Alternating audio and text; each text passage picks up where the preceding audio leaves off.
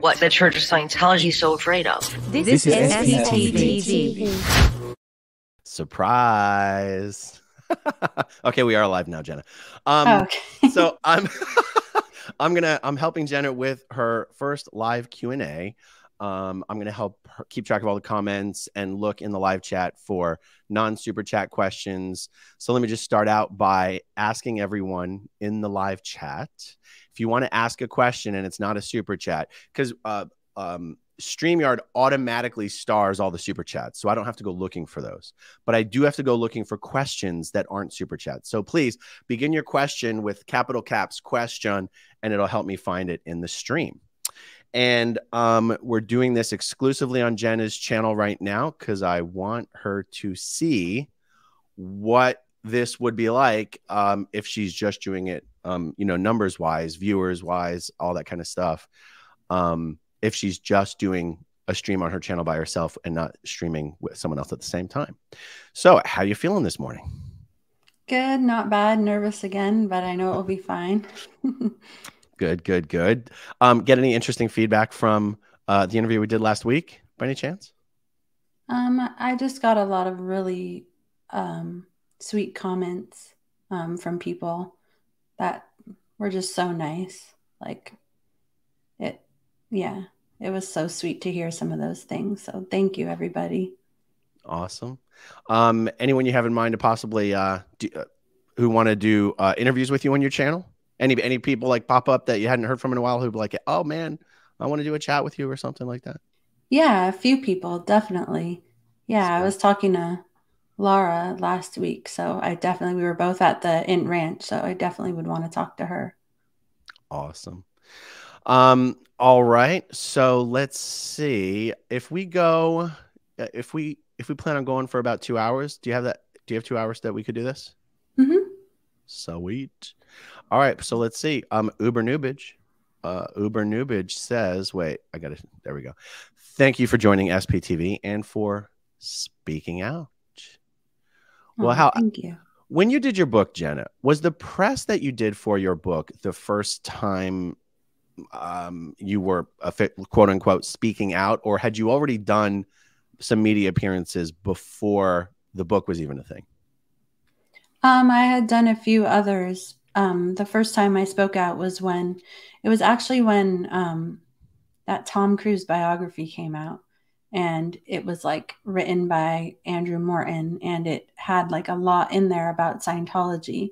And then Scientology wrote this like whole long speech about how they're like so great. They love family. It's the most important thing to them. And at the time it was like, I was right in the thick of like Scientology trying to go through like my husband at the time's parents, like harassing us every day to go back into Scientology. And so it was just so frustrating to hear them say that and lie so openly. And so I just like, I had to say something. Like it was such a lie.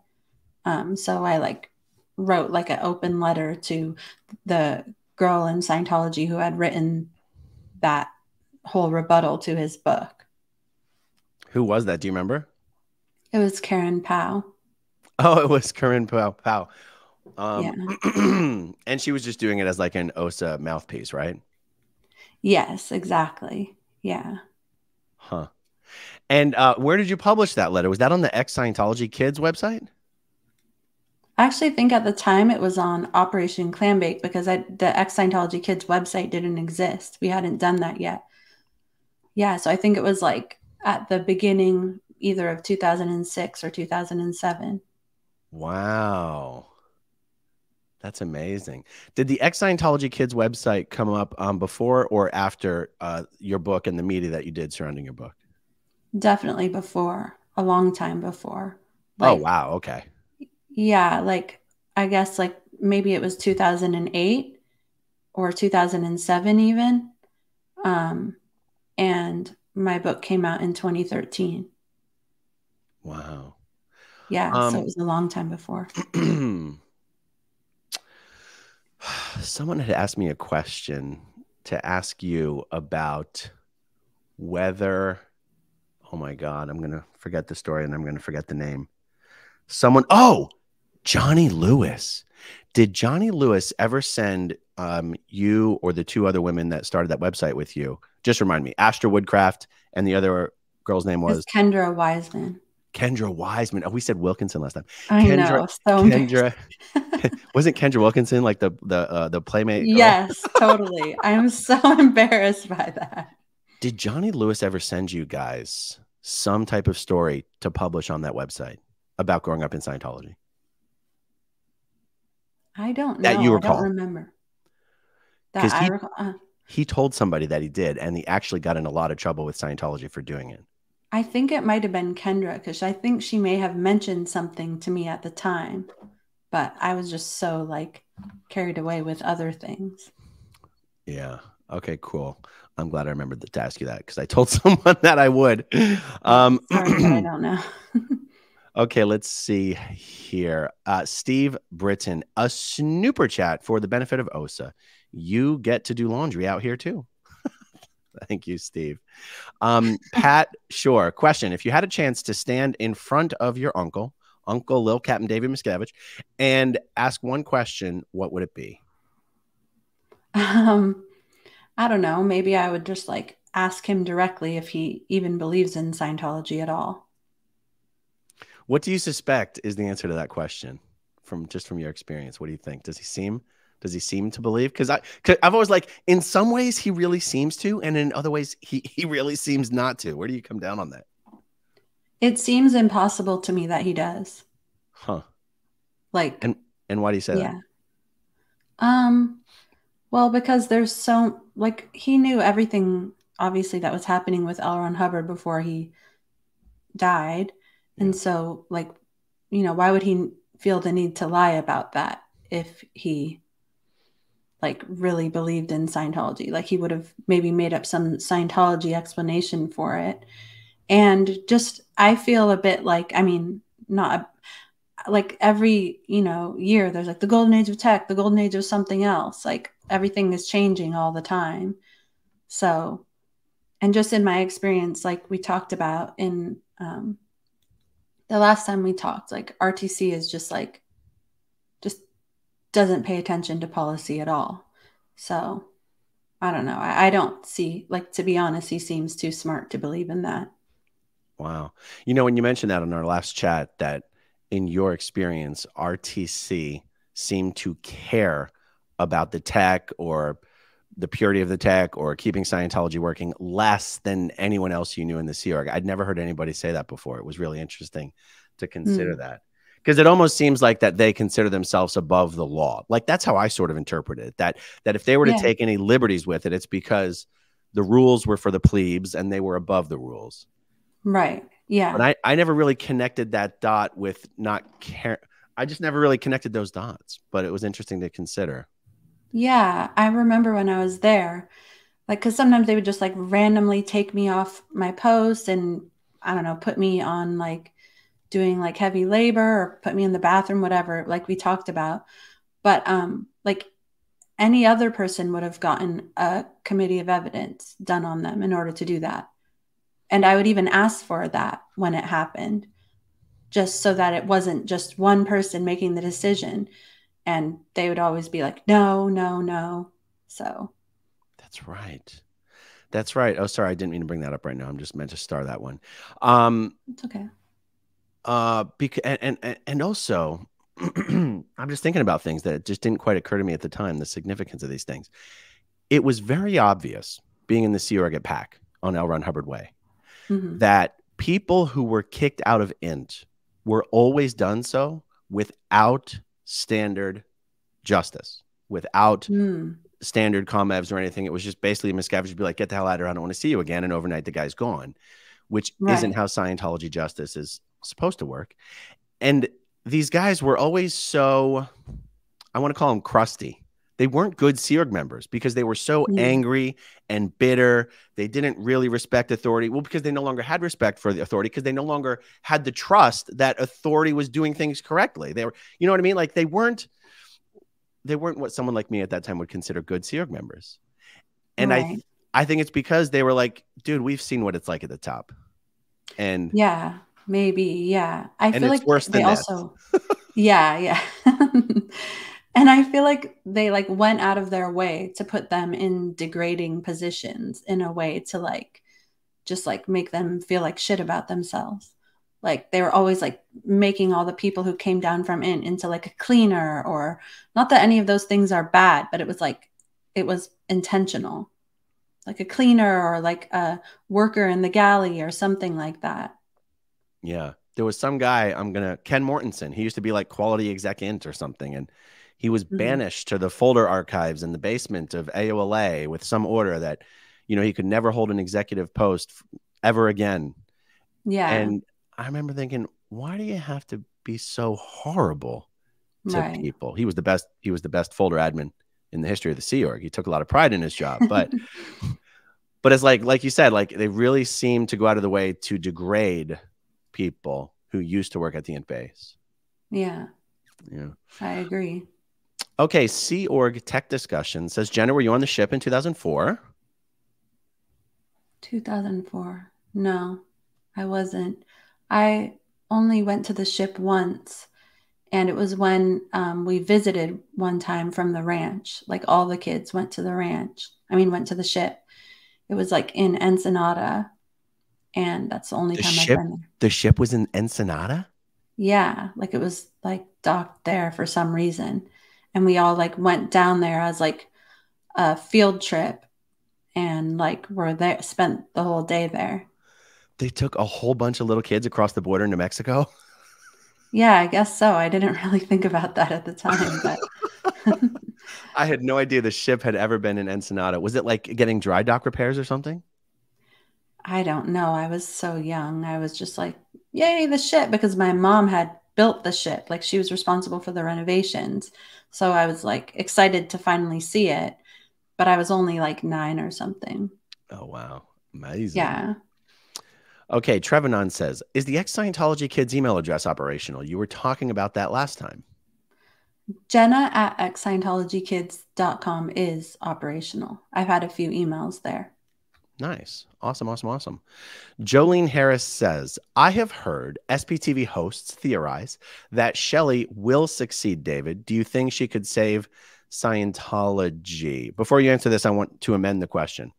Jolene, I mean, I guess any question is a fair question. I've never heard anybody say Shelley will succeed David. I have said, and partially because Mike Rinder has said, because people ask all the time, if Dave were to die tomorrow, who would take over Scientology? Nobody really knows. But Mike Rinder has pointed out that one of the only people left at int management who has as much, well, first of all, who has a history of working with L. Ron Hubbard, right? And who has the respect of other executives, probably more so than anyone else, would be Shelley, and that it's just one of the most likely scenarios. But I just wanted to say, no one said that's what would happen. It's just been theorized that it's one of the answers that makes the most sense. Have you ever heard us talk about that in any of our chats and whatnot? I haven't. I've heard people talk about it in general. So what do you think about that? That Shelley will succeed David. I don't think that she will. Like, just because she's like in trouble, obviously, wherever she is. And so I think it would probably be whoever would fight to the top, like Dave did, whoever was the most aggressive. And I don't think that would be her. But I do think that she would have a lot of clout and people would listen to her. Right. But yeah. I think that fact, it's because it's kind of like because there's no rule about who takes over. So like, how would that decision be made? It does kind of come down to the fact of, well, who will people listen to? Right. And do you think Shelley is at least one of those people that those who are left would listen to? I definitely think that people would listen to her, and her what she would say would be valued, but she doesn't have the power that Dave has, like in her personality. She's not like somebody who would make herself a leader, I don't think. She doesn't have like that presence about her that people will like, dominant presence that would make people like follow her in that way. That's not like, she doesn't have that personality at all. Is there anyone else up there that you think tops that list for you, who you think would probably win that power struggle? Gosh, I don't know.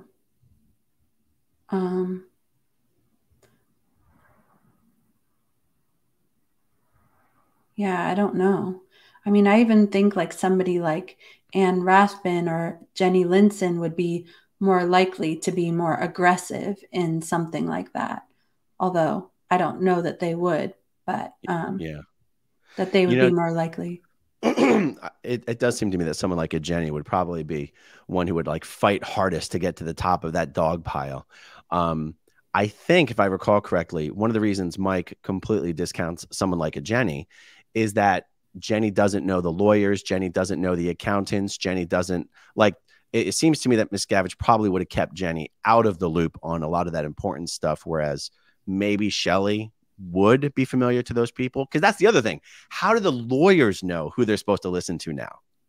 They're going to be most likely to listen to someone that they know.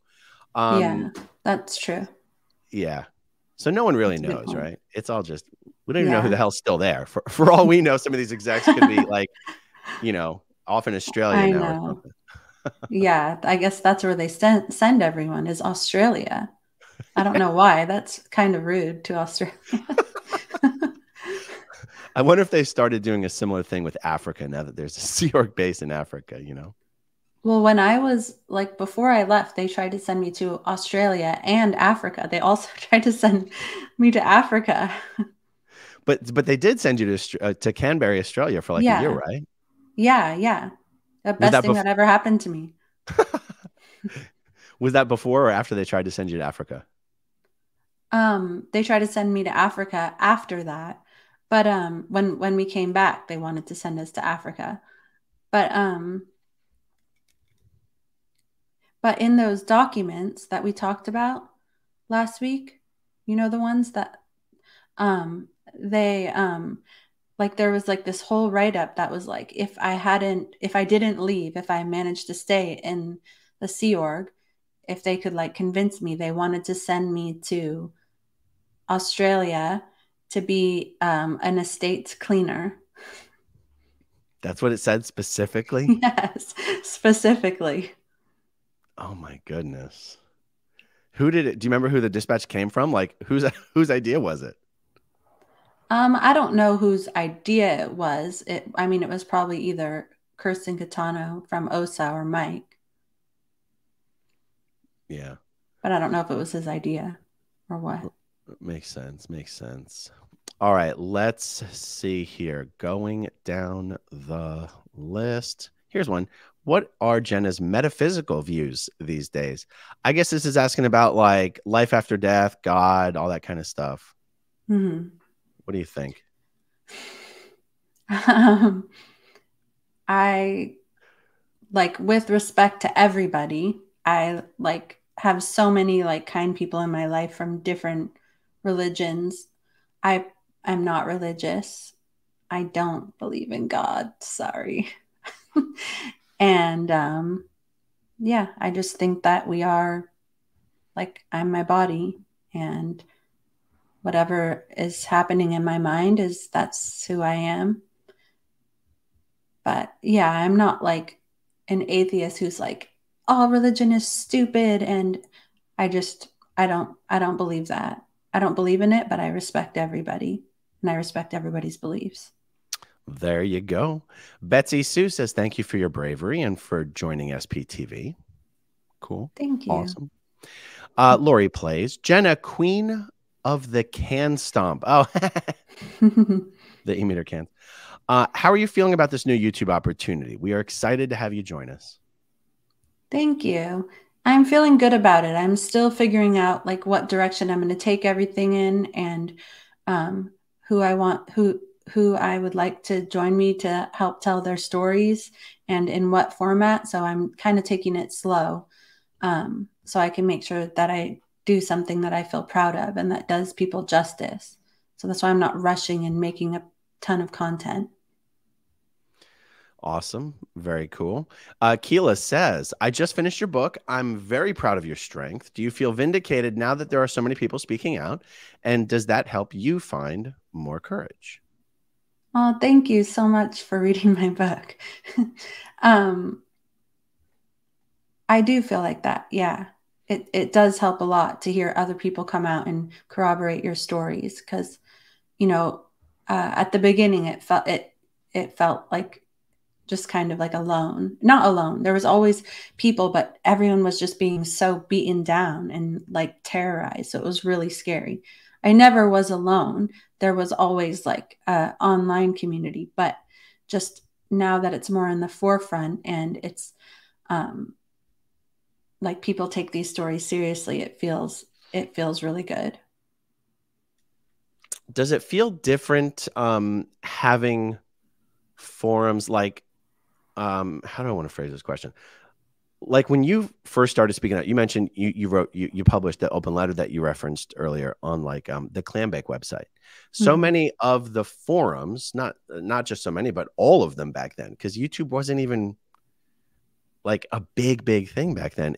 I don't remember when YouTube actually started, but Me neither. but so many of the places where former Scientologists gather and stories get told, it's all written word on a page or written word on a screen. Does it feel different having a community where people are, interacting like live or, in real life? I mean, does it feel different having the conversations now than it did previously? Definitely, for sure. And for the better, because I mean, I did so many interviews over the years that were just like just all of it kind of was erased, and it was like wound up being like one comment about Tom Cruise that like was an answer to their question, so it and like taken as like a sound bite. So I think that it's having YouTube humanizes people. It's not just a written story. You can see the person who's talking. You can see if they if they seem like they're telling the truth. And I think, and it can be long form, not just like a few bites between, I don't know, like 5 other stories or whatever. So I think it's much better. Yeah. I think it's so much harder for the church to paint people who are speaking out as these evil, dastardly, civilization destroying SPs. If you can just see them with your own eyes and hear them and be like, it's just a normal ass person. Right. Exactly. Totally. And it's even more discrediting when you can take something they've like said about you and like tell the real story. It like kind of like just shows like how they will just like literally make up anything and take it to a psychotic degree. Yeah. Have they ever, I feel like we asked this last time, but I can't remember. Have they ever tried to put up one of these hate websites on you? Or was your book before they were even doing things like that? They were doing that when my book came out, but I don't think that I have one. I haven't looked in the last week. I So, don't think yeah. you do either. I don't remember seeing anything. And I'm trying to remember though, like, because my first thought would be, oh, well, they wouldn't dare do that to a Miscavige. But I'm thinking, did they do that to Ron Sr.? Did they do that? Do you remember seeing a website on your granddad? Yeah, I know they did that with him. I don't know why. Um, yeah, I We'll don't know see. why. I don't think they will. I don't think they have the balls to do that. Okay, Matt Elliott asks, are you still in contact with the others you did the website with? I don't like talk to them all the time, so it has been a while, but I still love them and consider them amazing, and would Cool. hang out with them anytime. Yeah. Cool. Chloe says, how long and what was your process for writing your book? So it was actually quite a quick process. I think because they were worried that like that Scientology would do something like crazy. So they just wanted it like while it was being written. So um, basically I just wrote it by myself, like got everything out, stream of consciousness, and wrote everything down. And just like took time to remember everything that had happened. And it was actually really cool because I remembered a lot of things that that just like helped me to make sense of why I did certain things or why I felt a certain way. And I was able to talk to some of the people who were mentioned in my book. And then once I did that right through, I worked with Lisa Pulitzer and an editor at HarperCollins, and we just like went through it chapter by chapter and edited it and took out extraneous things and like just like made sure each chapter had a point and and just passed through it several times until it was done. How long did the whole process take? It was about, let's see, it was like 5 or 6 months. Holy shit, that's fast. Yeah, that's fast for a book. Wow. Yeah. That's awesome. The Raffadaffadoo says, when Jesse Prince first got to the Ent base, he said they were doing everything but Scientology tech there. Complete madhouse. Been going on forever. That's interesting, right? Because for that to be the case, it had to sort of be the culture. And I wonder, it makes me wonder if that was the culture under L. Ron Hubbard, and maybe if people explained it away because he's always experimenting with this or experimenting with that. Like I wonder if the people who were closest to Hubbard would be like, yeah, he didn't really follow his own tech and policy either, but we always had, I don't know that I've ever even asked someone like Janice that question. Yeah, that's a good point. Like, I mean, he was making it up as he went along, so why not? I mean, I guess he could do anything and say that was the tech. That's right. He could just say it's we're doing a pilot. We're doing a pilot, right? Exactly. Yeah. That's Miscavige's excuse for everything. We're doing a pilot, a 15-year pilot on quickie grades. Jackson in the chat says, Hey. all the Int crew went to the ship to experience it, and the ship crew came to the base to see it. Oh, I've never heard that before. Yeah, I didn't know that the ship crew came to the Int base. I didn't remember that. Yeah, because those qualifications are totally different, right? Yeah, and you have to have like not years, like hours of security checking, clearances, and all this stuff to go to the Int base. Amazing. All right. Sean says, Jenna, how often did you actually see David Miscavige in person in the later years of your Scientology life, say in the last 5 years or so? So I'm guessing this like the last 5 years or so that you were in the Sea Org is what I'm going to guess this refers right. to. Great videos, Aaron, and I'm glad you're both out of that craziness. Thank you, Sean. Yeah. How often did you see Davey? A lot less often the last 5 years I was there. I mean, I would say like less than 10 times. Definitely saw him a lot more before that when I was at Flag. But in 2000, I went to, like at the end of 2000, I went to middle management like we talked about. And he wasn't there very often. So when you were at Flag, would he seek you out or would you just run into him in the normal course? I would run into him, but Shelly would seek me out, and then he was always there. So Shelly would always seek me out, and I would always get called into her office for hours whenever she was there. Oh, well, that brings up an interesting question, considering the Sea Org members at Flag and at the West Coast building act like they've never heard of David Miscavige, and he doesn't have any offices there. Where was Shelly's office that she would call you in to see her? It was in the West Coast building on the 3rd floor. And there was like one half of it that was for RTC, and Dave's office was at the very end. And then the other half was CMO, CW. So it's like just another management organizations. There's like managers, like endless fucking bureaucratic bullshit. But yeah, it was in the WB. And the 3rd floor, is that the uppermost floor? Mm-hmm. Yeah.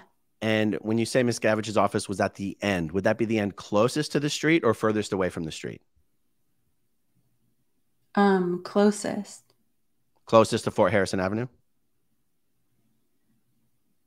Go Because ahead. the Sorry. building only borders with the street on one side, if you know what I I know. mean. I'm just thinking, like, it was the parking lot. Yeah, it would have been closest to the street. So the parking lot, like you have the street, and then you have like the building, and then the parking lot is on one side. So did Yeah. it? So his windows faced out the sides of the building His window would have been closest to the street, to but I Fort don't know. Harrison. Yeah, but I don't, Okay. was it only called Fort Harrison in front of the Fort Harrison and then it was like Cleveland farther So up? the actually the Or West Cleveland Coast, is by the CB. the you're right. Cleveland and Fort Harrison is where the Clearwater building is, and Okay. Drew and Fort Harrison is where the West Coast building is. Oh, okay. So the parking lot of the West Coast building Was on the corner. extends all the way to Drew. Okay. Yeah, and that goes to the sandcastle. So David Miscavige's personal, professional, like his chairman of the board, RTC office was on the third floor of the West Coast building. Yeah. You hear that, process servers? Now, I do believe with the flag building opening up, he has I'm trying to picture it on a map right now. The northwest corner, the tower on the northwest corner is also his office, but I can't say for sure whether he still has the office in the West Coast building. Oh, I see. Okay. The flag building wasn't built when I was there. Exactly. All right, let's see. David Ricci. Oh boy, look at this. First super chat ever. Hello from Missoula. Hello. That's where I was born, Jenna. Oh, cool. Let's do an SP meetup at a brewery when you come back to visit. Keep up the good work. That sounds like a lot of fun. There's some great breweries up in Montana. All right, let's see. John Sistofsky wants to know, do you know who Mr. Bill is? No. Mr. Bill is that character in the photo. It's an old Saturday Night Live skit. Oh, okay. John sent me a Mr. Bill doll. That. Thank you, John. F Shopes or FS Hopes, but I'm going with F Shopes. Was going on Piers Morgan the highlight of your life?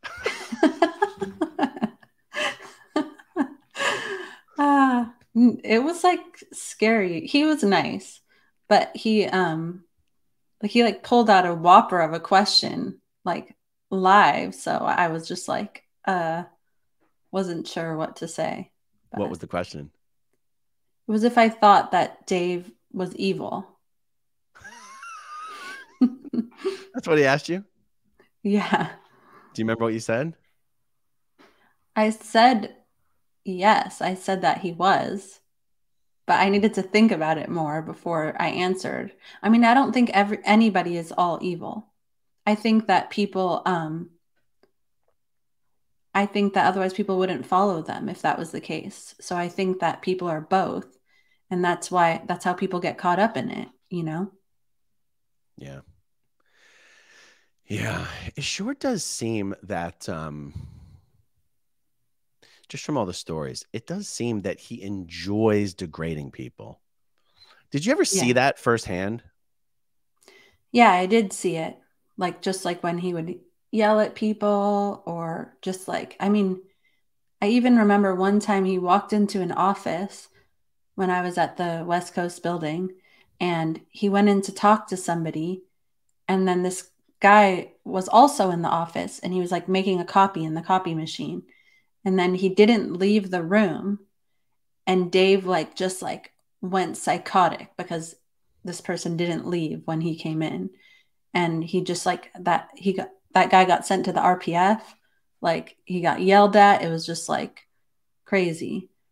He so I've even seen him yell at Mark Headley, or he was about to, and I was like taken out of the room so that he could do that because I was young at the time. But definitely he didn't do it too much in front of me when I was really young. But yeah, I've just seen little examples of it. Back to Piers Morgan real quick. Did you already know who he was when you were going on the show? Yeah, I did. Yeah. Okay. Okay, okay. I wondered if if someone just has absolutely no idea that the person they're about to speak with is kind of a big deal. If maybe it makes it easier or something. Was there any of these shows that you went on where it wasn't a big deal to you because you just had no idea who they were, even though they were kind of a big deal? I think I knew who everyone was, mostly. Yeah, I mean, I was like, by the time I was on those shows, I had been out of Scientology for like 8 years. Mm. So I wasn't. When you went on The View, was Barbara Walters there? No, she wasn't. It was Joy Behar and Whoopi Goldberg and Sherry Shepherd, I think. I won't remember the other names, but Whoopi was there? Yeah. Mm-hmm. Wow.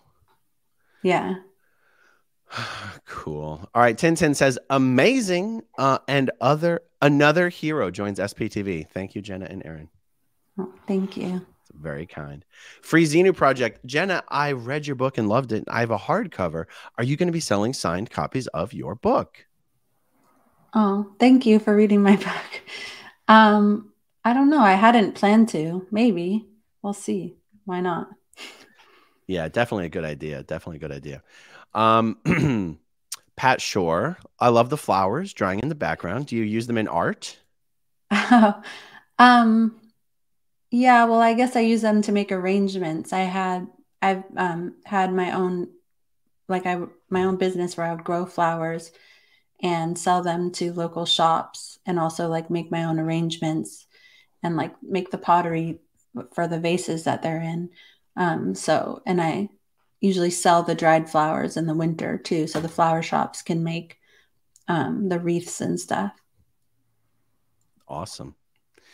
Do you still do that? I still do a little bit of it. Like at the moment, I'm trying to get into software development. So I do a little bit, though. I still sell to a few shops and a few florists. Very cool. Nice. Kate Eliza. I'm late, but here. So happy that you're doing this channel, Jenna. You're so strong, brave, and beautiful. I cannot wait to see where you go on this platform. Oh, thank you. Raf says, from the Italian twins, Raphael and David, we think it will be a good idea to organize a gathering of all of us who survived Scientology. Every now and then something like that occurs. I gotta be honest, I don't find those things particularly appealing. Why? Just because we're all in Scientology doesn't mean we all want to hang out. And honestly, it's one of the things that I like about YouTube is like you can hang out with whoever you want, whenever you want. We don't have to all fly to one location. I don't know. I'm a little jaded on the idea. I got to be honest.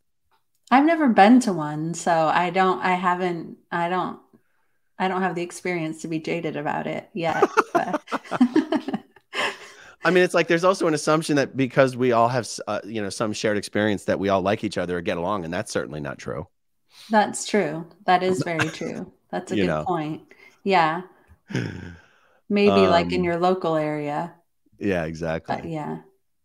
Not to shit on the idea, Raph. I mean, I do understand why people say that. And people have said we should go on a big SP cruise.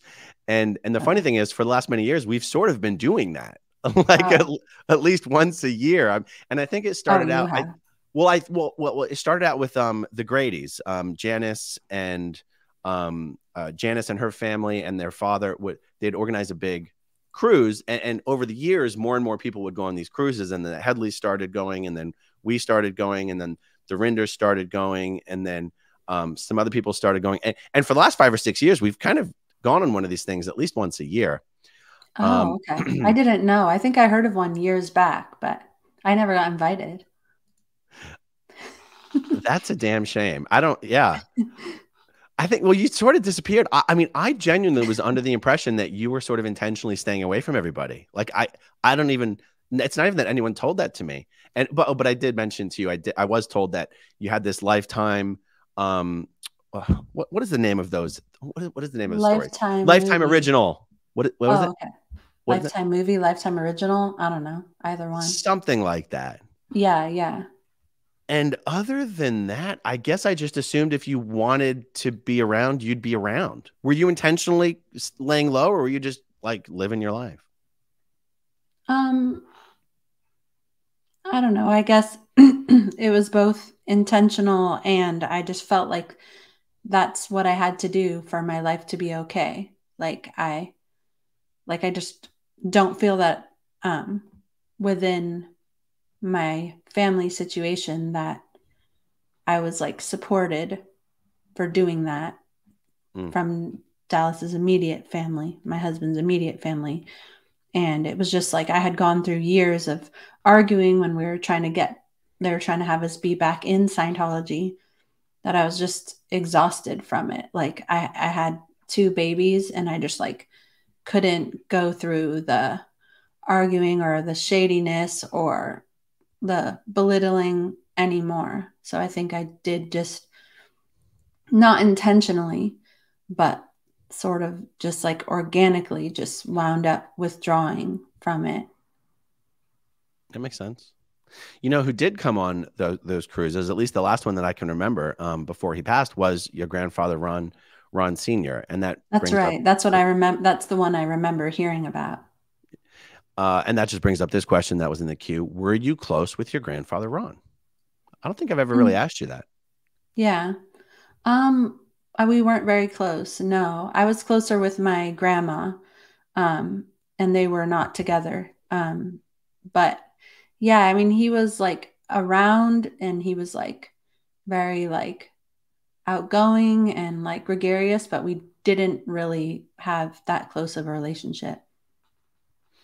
And so Ron Sr., your grandfather, he did join the Sea Org at one point, but your grandmother, Loretta, did she never join the Sea Org? Yeah, she never joined.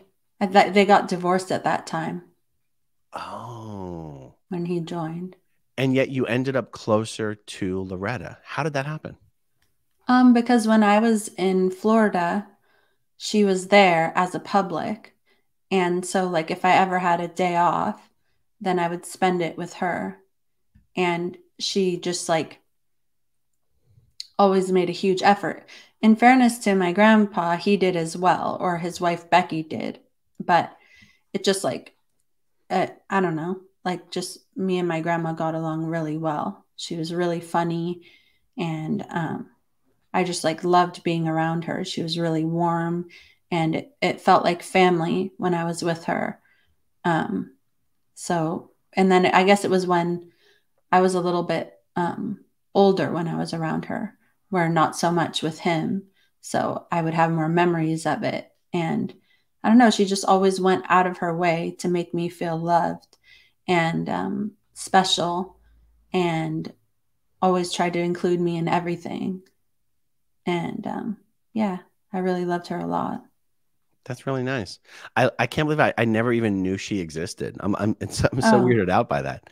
Oh, like, she would be on course at the Coachman. Like she was on the St. Hill special briefing course for like ever. Wow. Incredible. Okay. Auntie Harju, no question. Just thanks for existing, Jenna. Thank you. Thank you for existing. Is that a euro? Is that the symbol for a euro? I think it is. Oh, yeah. I think it is. Destiny Salazar says, Jenna, off topic. I'm so jealous of your workspace behind you. Is that crafting storage? Thank you for your courage. Oh, thank you. Yeah, those drawers, there's a whole mess inside of them. I can never open them or close them. But yeah, just like all of my floristry stuff and other crafting stuff. Nice. All right, Selma Van, oh my God, how do you say that name? Sleitenhorst? Sleitenhorst. That's got to be Afrikaans, right? Or Dutch? Yeah, maybe. My first ever super chat, just to say thank you for everything. Oh, thank you. So sweet. Okay, Julie Denny. It's so nice to see you on YouTube, Jenna. Your contribution to your channel and to SPTV is so very important. I read your book when it came out and finally understood what Scientology is about. Best wishes to you. Oh, thank you so much. That means a lot to me. Oh, I like this next question. Jenna, do you think ex-Scientology message board Redux, I don't know if the right way to say that is Redux or Redo. I think it means like they've relaunched the ex-Scientology message board. I think this is I think this is what it's talking about. Do you think ex-Scientology message board Redu and the old board is too hostile or scary a place for second or third generation Scientology kids? To be honest, I actually don't know. Like, I started working on going through it and where I want to take the site and go through everything. So I actually have not been doing that for years. And I need to look at everything and just see what the best way to move forward with it is. So I'll look at it and I'll see. But back in the day, you mentioned Oh, you published this open letter on is ESMB and Clambake the same thing? I've never been truly clear on that. Do you know? I think so. But Okay. So other than posting that open letter on that forum, were you active in that forum? a little bit, yeah. I didn't think it was hostile, but I think that the ex-Scientology kids forums were even less hostile. Like, everybody seemed like pretty chill and nice to each other and respectful. So there were some issues on Clambake for sure. But I think I understand the question. Like, maybe they're talking about like that Clambake environment, and is it?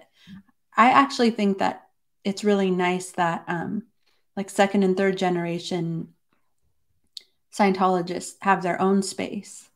And there's also Children of Scientology, which is a really good place for them to go. But it's nice that they have their own space, because sometimes, you know, if they're mixed in with first generation Scientologists, it can become a little bit contentious, because the kids are like, why the fuck did he bring me into this? And then, you know, maybe the first generation ones are like, what are you complaining about? I don't know. I'm guessing this question might be coming from the fact that I've told a story many times that there was a two-year period of my life when I moved to LA when I was 17 until I was just before I turned 18, and anyway, for 2 years I lived in LA and Okay. had left staff, blown staff basically, and me and my brother moved to Hollywood, and for 2 years we had nothing to do with Scientology. Mm-hmm. And at one point in time during that period, I was working at a coffee shop on Hollywood and Vine called Cyber Java. And it was like one of the early internet cafes. And that was my first real introduction and exploration of the internet. And I remember going on to ESMB or Clambake. I still don't know if they're one and the same. And again, and I've said it was too over the top for me at the time. Like, I still consider myself a Scientologist. Right. And I saw things being discussed in a way that, at least from my perspective at that time, was like, oh, come on. This is like just being done for the creation of an effect. It's exaggerated. It's hyperbolic. It's over the top. And the truth is, to be honest, those stories could have been perfectly true, and they were just beyond what I was willing to believe. Yeah. But the totally. I can relate to that. The way things were being discussed was just so derogatory that I was kind of like, oh, just a bunch of disgruntled SPs. That's kind of what I expected. But yeah. And I stayed in Scientology for 15 more years. That's interesting. Yeah. Yeah. I mean, I can see that. When I first saw it, there was a lot of like OT3 information, and I was like too afraid to read it.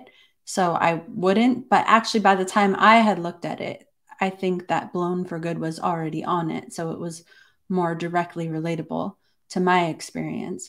But I will say that on ex-Scientology Kids, Kendra put together a lot of questions that were like, hey, read here if you don't want to look at the OT3 materials, if you're too scared, you know. So it's actually targeted directly to help people who maybe would have been in your situation, how you were feeling at the time. Very like friendly and like, hey, I know you think you're the only one you might think you're the only one who's feeling this way, but you're not. There's actually a bunch of us who grew up.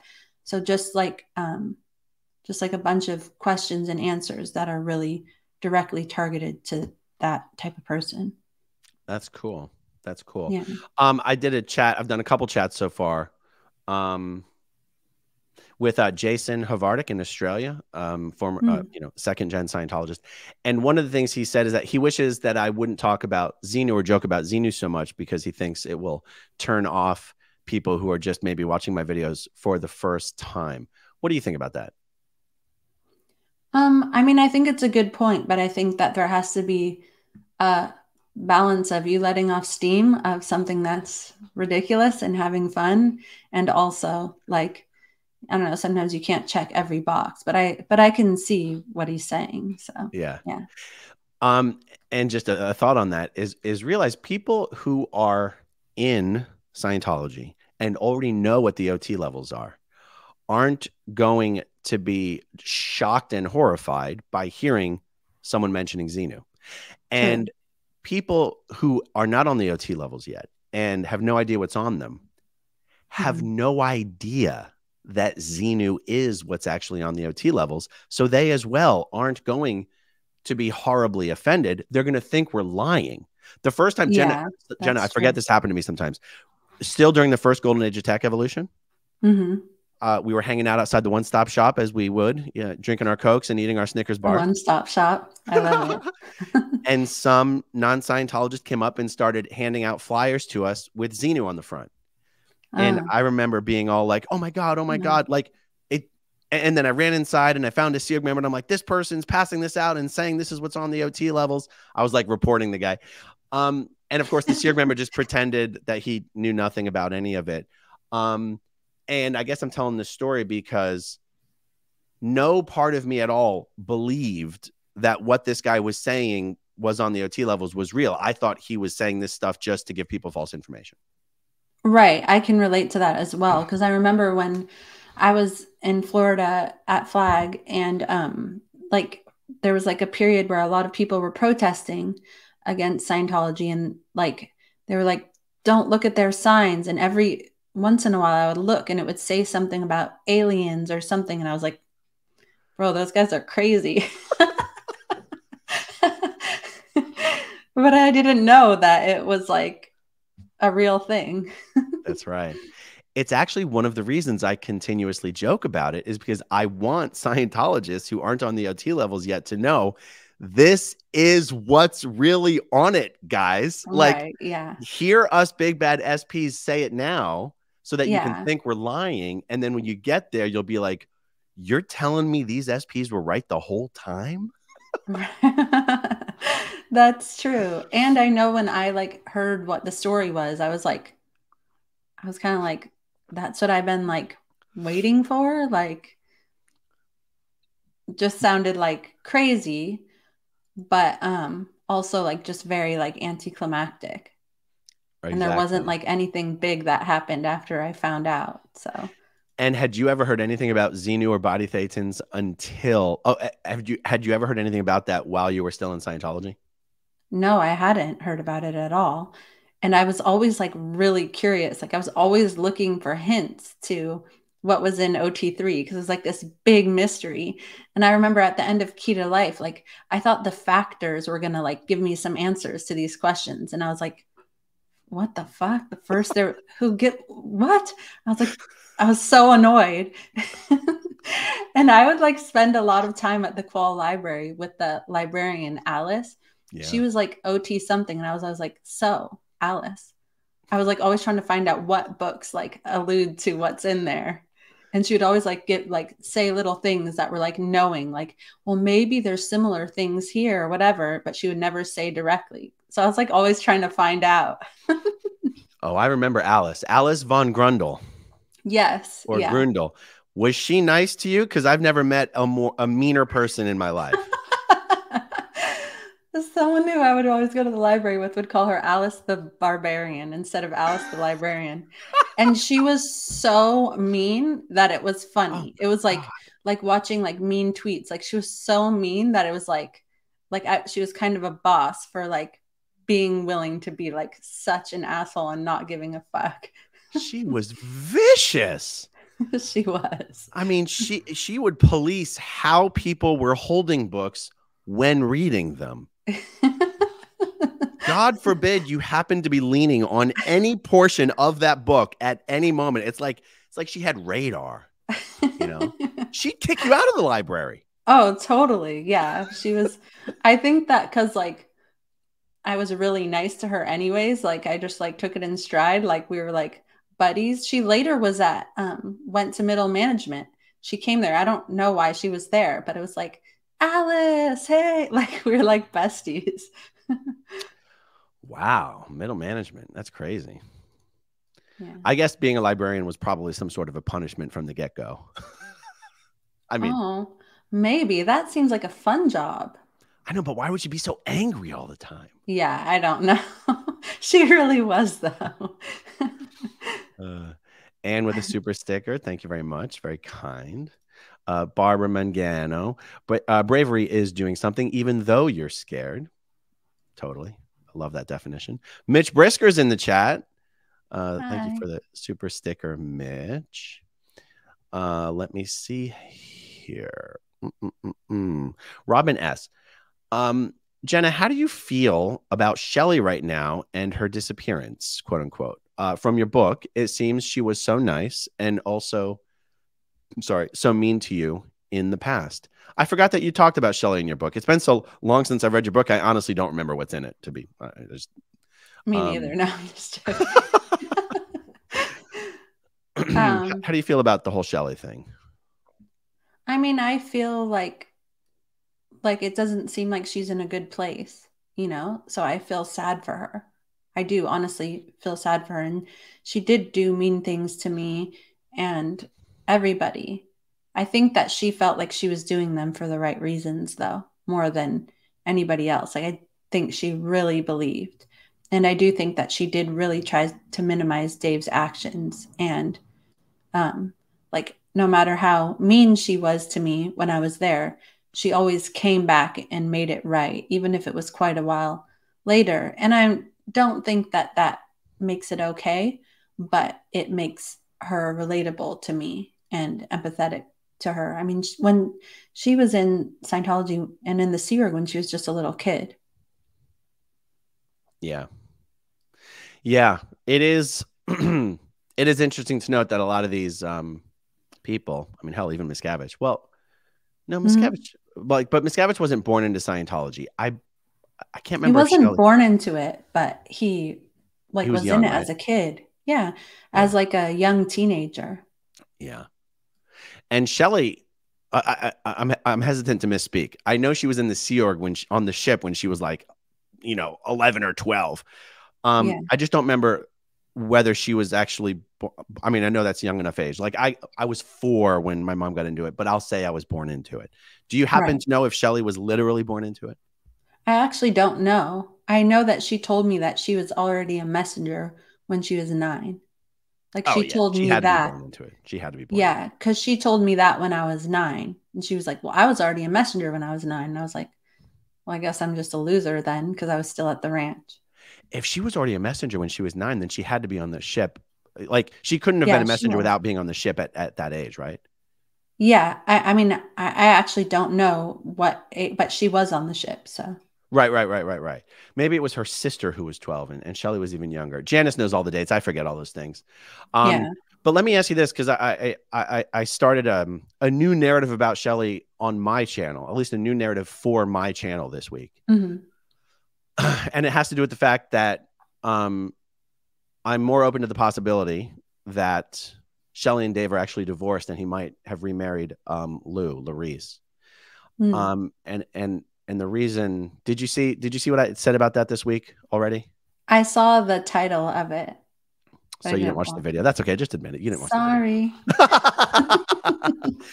So up until now, I've basically agreed with what Mike Rinder has said in response to this question, because I have always been under the impression it is simply not possible for David Miscavige to be having extramarital relations with another Sea Org member and for anybody to put up with that. Like for me, that's been outside of the realm of something I considered possible.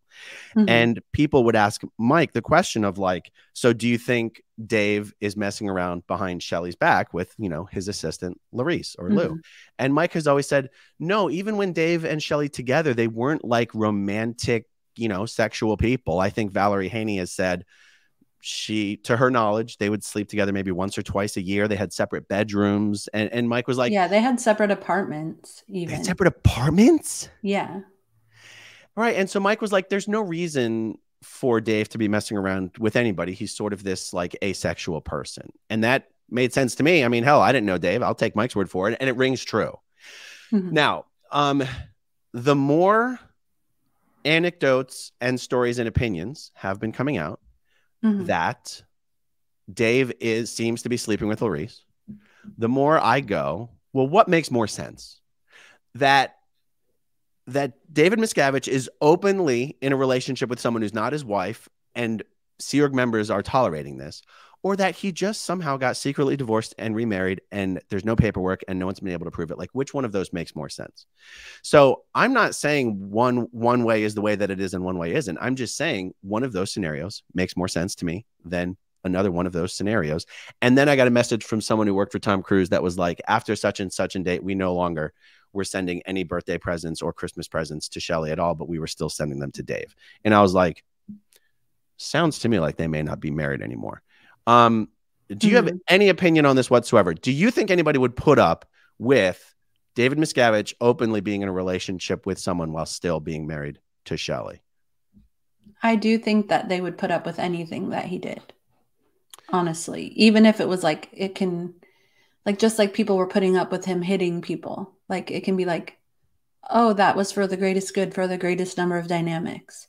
Right. So whatever he's doing is right. But I don't see him being like openly in a relationship, like in that way. Like maybe people were like seeing stuff happening, but I can't imagine him being like, me and Lou are in love and we're now together or something like that. Like that, Right. that seems like an impossibility to me. But I mean, I can see, I mean, I don't know if he's divorced from Shelley, but I could see why there would be good legal reasons for him to his benefit, you know, That him too would what? To divorce her. Because as a spouse, you have certain legal rights. Interesting. Let me ask you this. People were putting up with Dave beating people, right? I mean, people were basically putting up with that. Even though there were people who were like, hey, this isn't okay. Like, chill out. Don't do that. The truth is it was tolerated. Absolutely.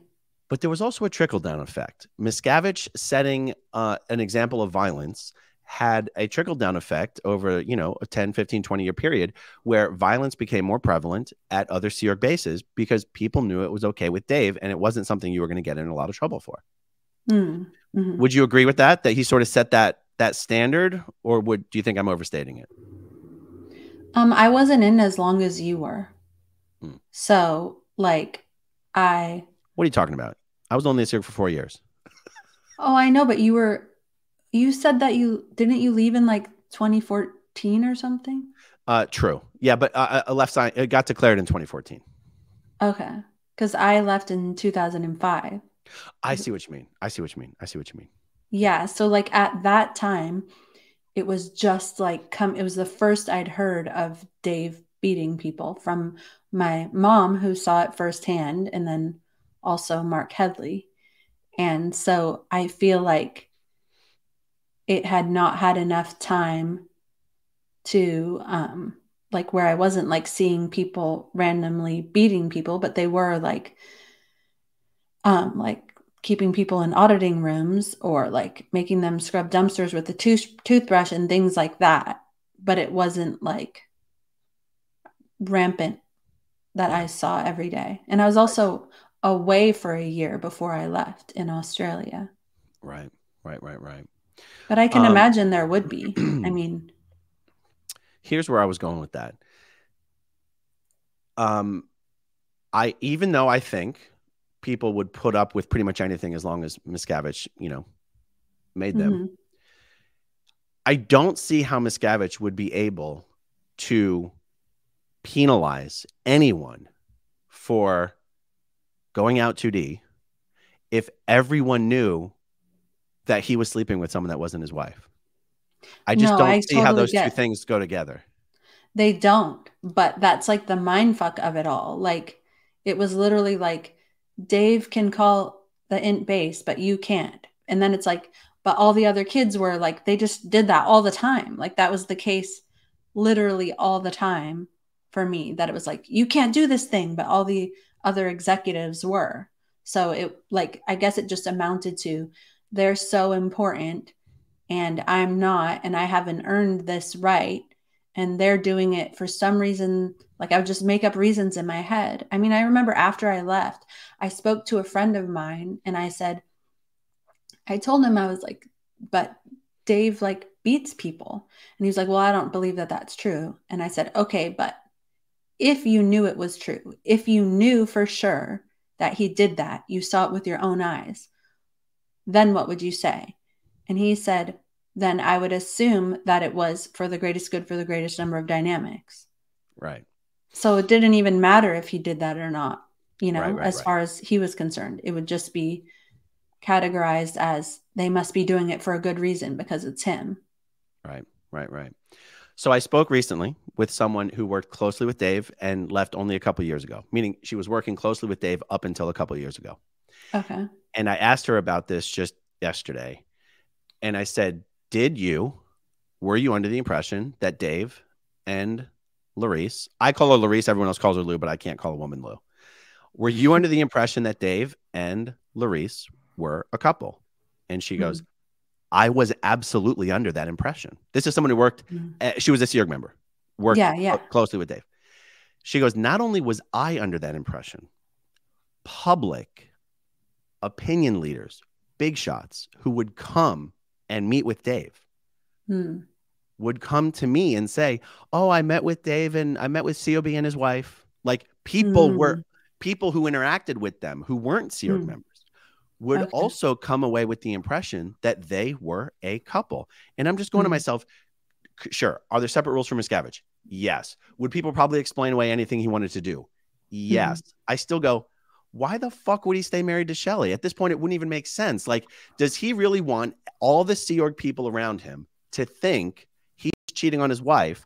Or could he just have divorced Shelly and remarried Larice? And why would he be doing something behind Shelly's back? And the more obvious explanation to me is they probably got divorced 15 years ago. Why is that a controversial thing to say? I don't think it's a controversial thing to say. It's definitely possible. Yeah. It's definitely, and I'm sure that if he wanted a divorce, then she would just be like, sure, of course. Yes, sir. Whatever you want, whatever's good for Scientology. So I don't think it's controversial at all. I think it's just like a conjecture based on what I know. But I think that I don't have up-to-date knowledge like you do. And I'm not speaking to people who are just there. Yeah. So, and also I'm always surprised by what winds up being the truth. Yeah. No, but what's interesting, and that's why it's so, in my opinion, awesome and cool and fun to get different perspectives on this, is even the person who told me this a couple days ago still thought that Dave could totally get away with sleeping with someone other than Shelly, and people would find a way to explain it away. It wouldn't be as big of a deal as I think it would be. Because I'm like, are you kidding?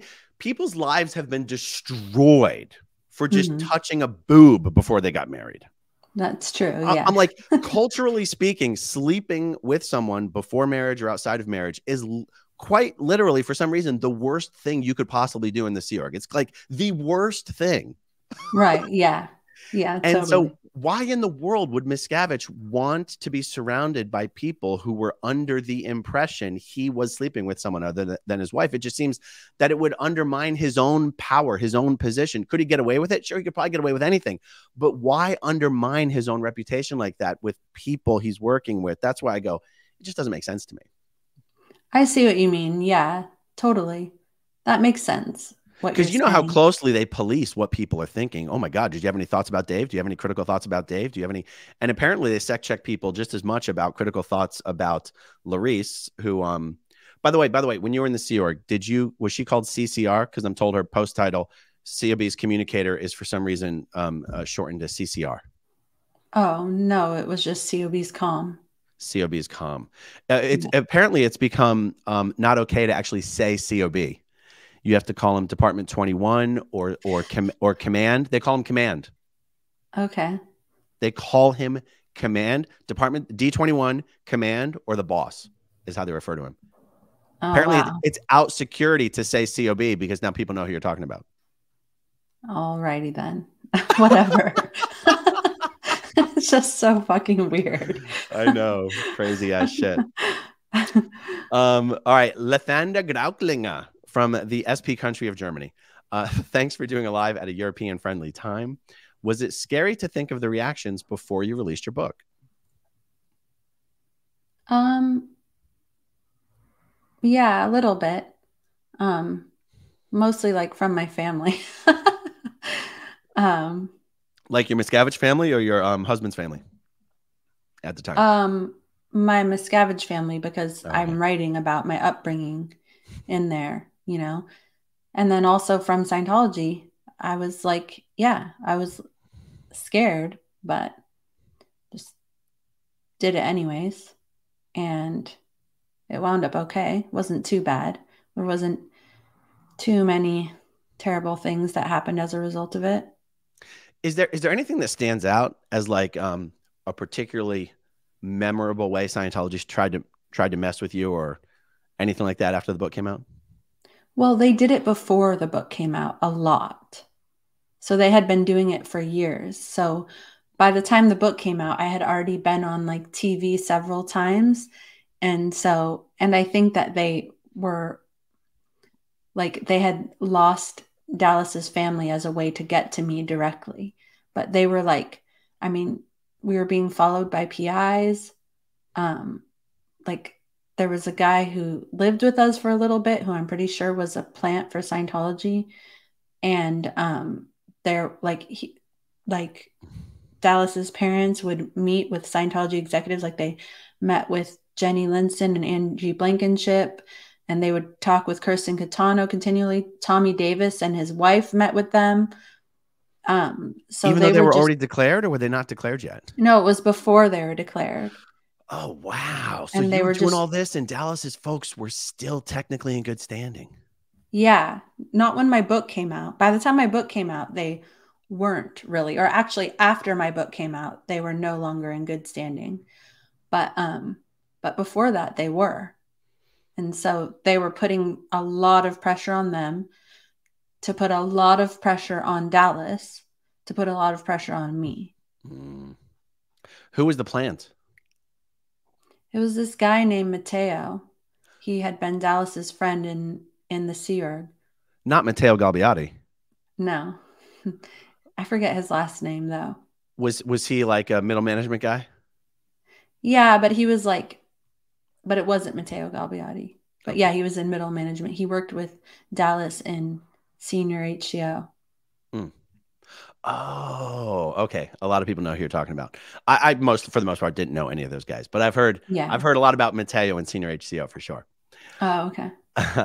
All right. Rusty says about Shelley, an understanding of Bolivar policy is important.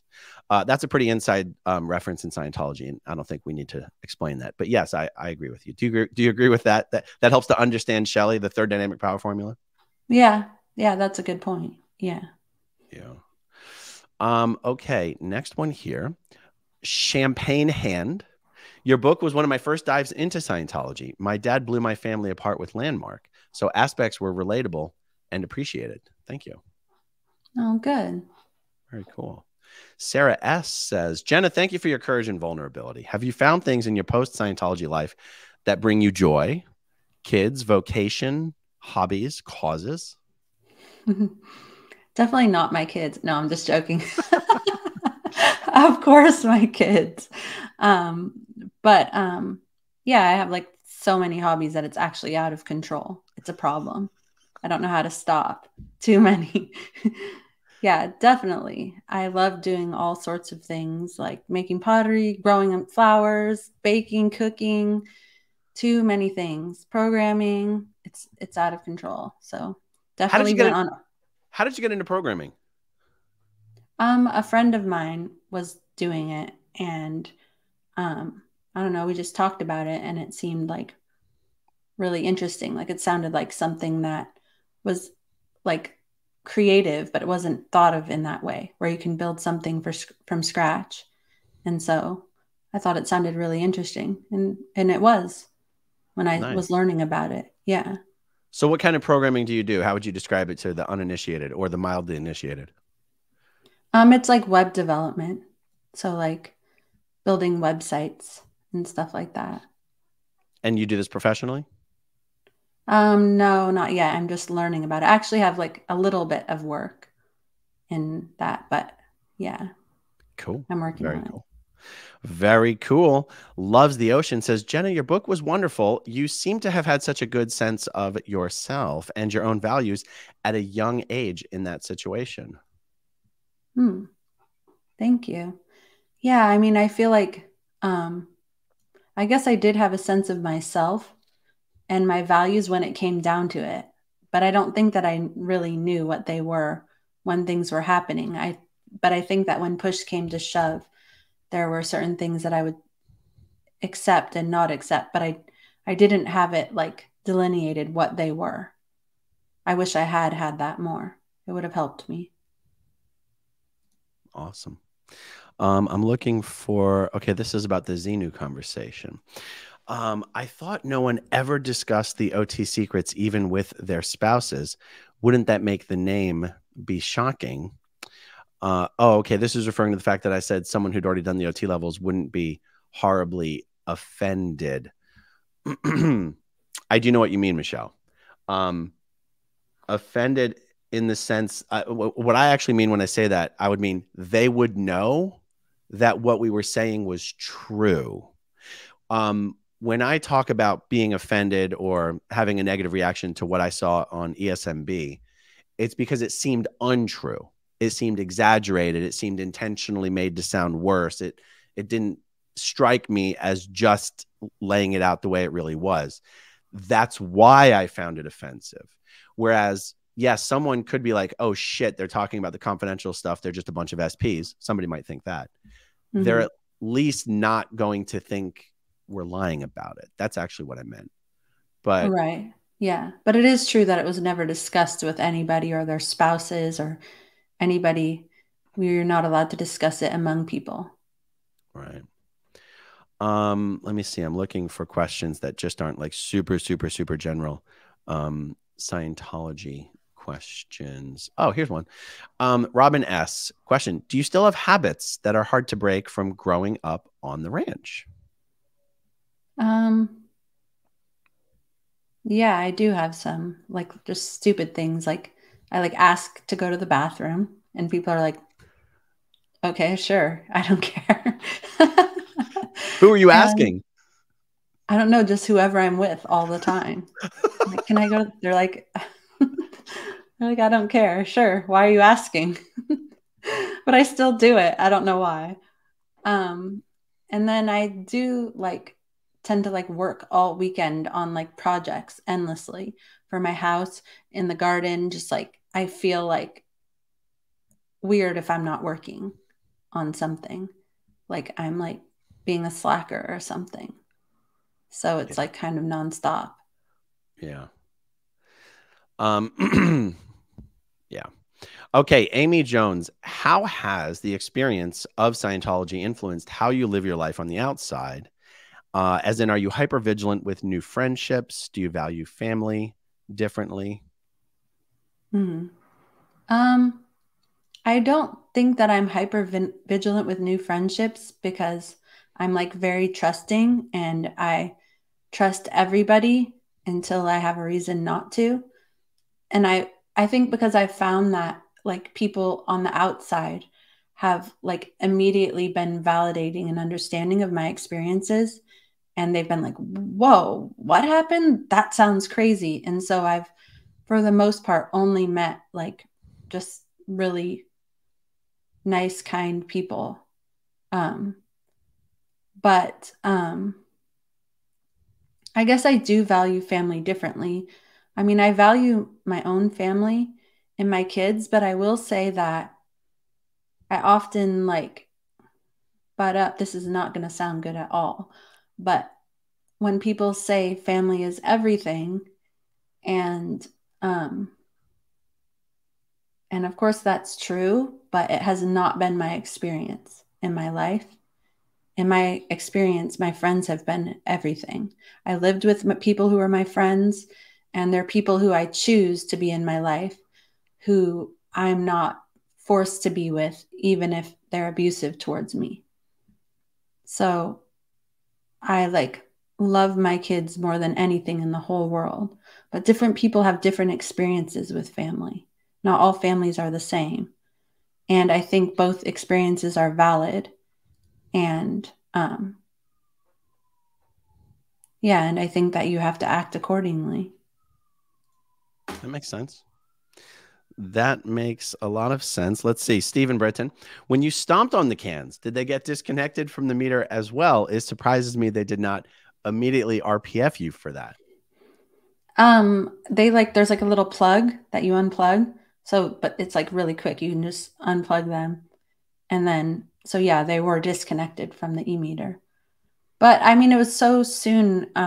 Like I left so shortly after that they were just like trying to get me under control. So if I had stayed, I'm sure I would have been sent to the RPF or to Australia to be in a state's cleaner or something. But there just wasn't time for that. It's funny, when they sent you to Australia, I guess I'm surprised that they even brought you guys back. Or were you not really in trouble at that time? You know, they didn't even really want to bring us back. We weren't in trouble, but we were like, why are we here? This mission is over. Like, we need to come back now. But they didn't even, like, we had to like fight to come back. So wow. But and that's funny though, right? Because you said it was actually a great, relatively great experience being there. What were you guys fighting to go back for? that's a good point. It was just like, well, there's so many rules in Scientology. Like we were supposed to be on a mission. And if you don't complete it in a certain way, like you're in trouble. And it was like, we had like mission orders and they just didn't apply for the mission we were on. So I think it was actually out of fear of getting in bigger trouble if we didn't insist on coming back and getting a mission that made sense, you know? So but it is like just very interesting because it's just another example of how people police themselves in the end. Like they don't even need to police people all the time. It's just you train them to police themselves, and that's what happens. That's a really good answer. Yeah. Because as a Sea Org member, yeah, you'd be more in trouble of being found guilty of having a failed mission than, oh, can we please stay here for as long as possible? Right. Yeah, exactly. Did anyone ever try to RPF you during your Sea Org career? I got told a lot that I should have been going on the RPF, but I was just going on the EPF, or I was just going on the CMO EPF, but nobody sent me to the RPF. No, I think that they think that it would have looked bad on them. Right. Like how did you get sent to the Cat B EPF? No, but I did do the EPF like much later because when I went to Flag when I was 12, I hadn't done the EPF and I was like made a Sea Org member immediately. And I like kind of always felt like a fraud. Like I wasn't really a Sea Org member because I hadn't done the EPF. And so I wrote this letter to Shelly and I was like, I want to do the EPF because I feel like fraudulent. And then then this whole thing came down like where she was like, you need to do the EPF because it's fraudulent and everyone does it. And I was like, that's what I said. But I like somehow like she had the idea that I was saying that I didn't want to. And so then I got like a security check and then I did the EPF and it was just so confusing. I was like, I literally wrote you to say I wanted to do it. And I'm like in trouble for saying I didn't want to, but whatever. Wow. Who was your Give me EPF? another sec check. Who was your EPF IC? Dave Englehart. Really? Yes. Oh, wait, this was at Flag? Flag. Oh, right. Yeah. He was crazy. I remember Dave and Lori Englehart. Yes. I wonder if she's still there. Could she still be alive? I mean, is she not still the same post? I just have no idea. She could definitely still be alive. Yeah. Yeah. In fact, but he was crazy. Was he crazy? Yeah, he was so crazy. He would just like scream at the top of his lungs all the time. He would like we would be like at a muster or like a meeting and he'd be like, what's that smell? And he'd be like somebody's feet smell. And he'd be like walking around, like, and then he'd be like, you. And then he'd like grab the person's foot and like just like turn them upside down. It was like so fucking weird. He's like, it's like, oh, it's definitely you. yeah. And then he would just like go psychotic on them. And then at the end of the EPF, we had to like sail. I did the EPF really fast because I was like, I got to get out of here. Like, I just did it the fastest I've ever done anything. And he, at the end though, we had to like go sailing because it was like part of the EPF to like have a Sea Org experience on a sailboat. And it was like me and one other girl, and it was with him. And it was just like, he was like, like he would use all this like boat terminology. He'd be like, get the blah. And we'd be like, huh? And he'd be like, no. And then like this thing would like come swinging around to like hit us. And we were like on the ocean. It was just like, I don't know what was happening. He was crazy. Did they have that little boat, the Diana? No, it was some other little boat though. Oh. Yeah. I remember thinking they had like, we're going to restore the Diana and use it to like train Sea Org members on some shit or something like that. Oh, maybe. I don't know. I don't think it was the Diana. Okay. The only thing, one of the things I remember about, what was his name again? Dave Englehart. Right. Is that, do you remember in the flag internship course room, there was a giant photo on the wall, and it was L. Ron Hubbard standing behind a desk with his hand out, and it was someone with folders handing L. Ron Hubbard PC folders. And I just remember everyone knew that's Dave Englehart in that photo handing L. Ron Hubbard those PC folders. And it was like, oh, wow. When he was a kid? He wasn't even a kid in the photo, to be honest. Oh, okay. Yeah, he was older. Yeah. All right. Michelle Carpenter has a question. We have a mutual friend out in San Diego. She told me she had no idea you were ever in Scientology until after she read your book. How intentional was the secrecy? What was that like? I'm assuming this is a non-Scientologist mutual friend. So like when you were out and you're in San Diego, would you intentionally, how would that, so you meet new people. Do you intentionally not tell people your history or your name or what your name means or whatever? Right. Would you hold that back from people? I don't intentionally not tell people, but it's not like exactly the first thing I bring up because they're like usually like around their children and they don't want some like ex-cult psychotic person. It's not the opening line, but I also don't hide it at all. Like I tell people if they ask about it and everyone's really cool about it. That's so cool. It's not a secret at all. I'm not hiding it. I think it's got to be a great conversation starter. Yeah. People are usually like, wait, what? And I'm like, yeah. But I think that early on, like even when like my parents were out of Scientology, like it was like a little bit of a secret for them at their work. And maybe it was at first at my first job that I had, but I feel like it's like a little bit of a trap. Like you feel like you're having to hide yourself all the time and you're like afraid that people don't know. And I've definitely found that it's like a lot more freeing just to tell people. People are really super cool about it. And I think that it was just made life a lot easier when they did. Yeah, that's cool. Linda Bedwell with a super sticker. Very kind of you. Michelle Carpenter, J1. Oh, Jenna. 1, you and I are cut from the same cloth. I have too many hobbies. Starts a YouTube channel.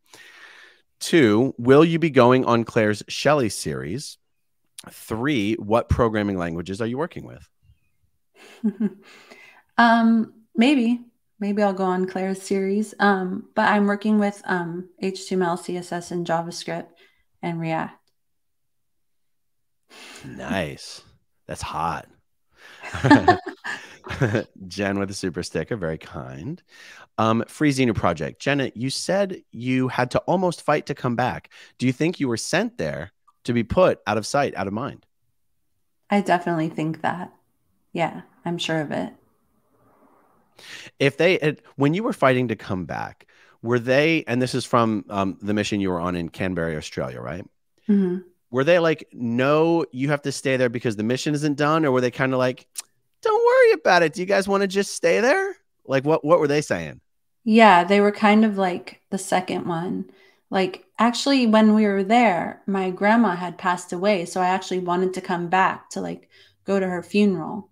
And I was like asking to come back, and just like nobody gave a shit. And then after that, um, they were just like not answering, like, yeah, we know we need to get back to you, but we're really busy with this evolution.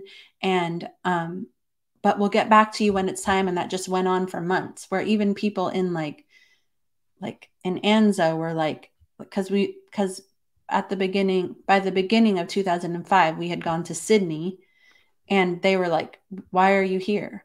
And we were like, we don't know either. It was just like, so I think that by the time it, like the questions, whoops, came from like multiple people, they were like, okay, now we just look weird for keeping them there. So now we have to bring them back. They wouldn't let you go back for your grandmother's funeral? Yeah. Oh my God. Yeah. Well, that kind of leads us right into the next question. Linda Bedwell says, were you and your children able to spend time with your grandmother after you left Scientology? Every time you speak of her, I can tell what a special connection you had with her. Hmm. Yeah. No, unfortunately, she was already gone by the time I had my kids. Wow. But I wish she would have loved them a lot, and they would have really loved her. Wow. That is just so uniquely horrible. Not surprising, but you've mentioned so many times already how close, how much you liked her. Yeah. Did they specifically say disapproved, or did they just not respond to the requests? They didn't say disapproved, but they just like were like, sorry, we've been so busy, just the same thing. Like, they didn't even like respond to it specifically. And then I remember when I finally got back, which was just shortly after her funeral and she passed away, they like tried to give me this like auditing session about it. Like, they would do those net assists. I don't know. It's like a Dynetics, whatever thing. And I like Is got it the like, loss of a person assist, or that's different? no, it's like that's something else. It Okay. was like Dynetics. And I got like really, really, really sick. And I like had to go to the hospital, and I like passed out in the hospital. And I was like, This was but in then they, Australia? no, this was when I was back in LA. So Oh. they brought us back like just after the funeral. So so annoying. Like, Oh my God. yeah. So I could have gone back, but yeah. But her funeral was at Florida, in Florida, anyways. Like, they let my parents go who weren't in Scientology or the Sea Org anymore. Wow. They let them go to that funeral? But Mm-hmm. they hadn't officially been declared, right? That's true, but I don't know if they have ever been officially declared. But I think they were like trying to keep the peace with them. Right. Wow, they let them go to that, but not you. Did you were you in touch with your parents during that time that you were in Australia? Mm-hmm. Yeah. So Huh. they were going, and like, So they told you they were going to the funeral. You knew they would be there? yeah. Mm-hmm. Wow. I would have been so upset. I don't know why it's so surprising to me. I mean, the same thing. They were not even going to let me go to my brother's funeral, so I don't know why it's surprising, but um that's what I mean when I say sometimes if they just treated people like 10% better, Exactly. they'd probably never lose anybody. Exactly. It's so true. Yeah. It's unbelievable. Um, Carol DUK asks, Jenna, are you worried about fair game this time around due to you being away from it for so long? A little bit, yeah, but doing it anyways. I almost hope they try some shit because then you'll have some. Oh, thanks, Aaron. I mean, don't you? Aren't you like, go ahead, try some shit, motherfucker, see what happens. Go ahead. Street justice. Maybe. I don't know. No, not really. I guess now I am. I mean, you Now wrote that a you put book. it I like never that. wrote a book, I'd be like, oh boy. All right, let's see. Oh, Mitch is asking, did you do the Purif as a child? Yeah, I did it when I was 9. I know we Very big. discussed it last time, but how did you come to do the Purif? Like, I was told when I was 13 that because my personality test was above the center line and because I had no history of drug use, I did not have to do the Purif. Why did you end up having to do the Purif at 9 years old? I don't know. I mean, I don't think that my personality test was above the center line though. That's how they I get you. once I once took it and like, you know how they give you those evaluations after? Yeah. I once took it and it was like, you are cold-blooded and heartless. Like it was like the worst evaluation that anyone had ever gotten. It said I was like a sociopath and I was like, whoa. So maybe that's why. I didn't know what the questions, I didn't even understand them. So, because I was just 9, I didn't know what questions they were asking. And I was probably overly honest. It just said that. So maybe that's why I got to do it and not you. Well, I do remember though the first time I took the personality tests, and I'm all like just being honest to all the questions. And I remember my mom afterwards, because I didn't know like good, bad, who gives a shit. I was just like, just answer the questions. Yeah, It's not like a pass or same. fail thing. I remember my mom being horrified at the results. I just like it looks like my child is the most depressed person who's ever existed on Earth, and Yes. and I remember she almost, I'm sure she would dispute these facts, but almost had a private conversation where she almost confronted would be the wrong word. It's not like, how dare you answer the questions poorly, but like deeply concerned. And I remember almost thinking like that was my first lesson. Oh, okay. Now I've learned the lesson. Don't be honest on the fucking test, I guess, because you're going to get shit for the answers. And Totally. but then eventually I realized, oh, there's right answers. And they tell you there's no wrong answer. It's like bullshit. There's no wrong Oh, answer. totally. Yes. Especially when you have to have your test be in a certain way in order to do certain things, like in order to be part of a certain group or do a certain thing. Like you learn pretty quickly, like what are the good answers and what are the bad ones. Exactly. Hey, did you ever go through the testing pack or the answer pack for the IQ test and memorize all the right answers? No, I didn't do that. I I just did got that them all right all on the my time. own. No, I'm just joking. I did that all the time. So not only do you have to get the answers right, but the faster you do the test, the higher your score. I would literally Oh, practice going through each version of the test. Be like, oh, oh, that makes me feel better. I didn't do that. I didn't like, I was a kid. I didn't understand half the questions, like the bird in the bush. I don't, I was so confused by that. not only the IQ test, but the aptitude as well. And the Oh, yeah. leadership. I mean, I would just go through Oh, the testing manual and just memorize all the right answers. oh, that's awesome. The aptitude test was easy. That was like, I always got good on that one. Well, there you go. And isn't it funny? I think the highest test you can get on the highest score you can get on Scientology's IQ test is 155.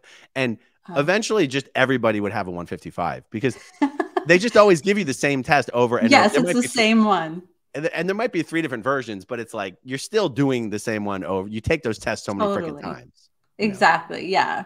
You bet if you haven't learned from all that testing, then you Yeah. deserve the score you get.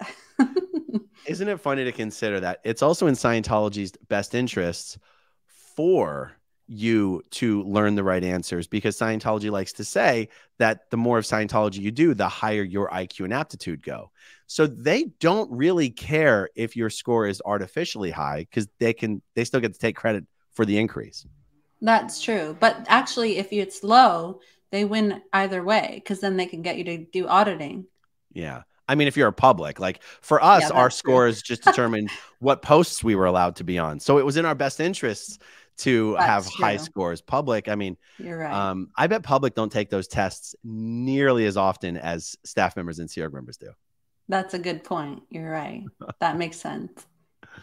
Okay, so you did the Purif at 9. Yeah, probably because of those OCA scores. Yeah. Um, was there, where did you do it? Was it Flag?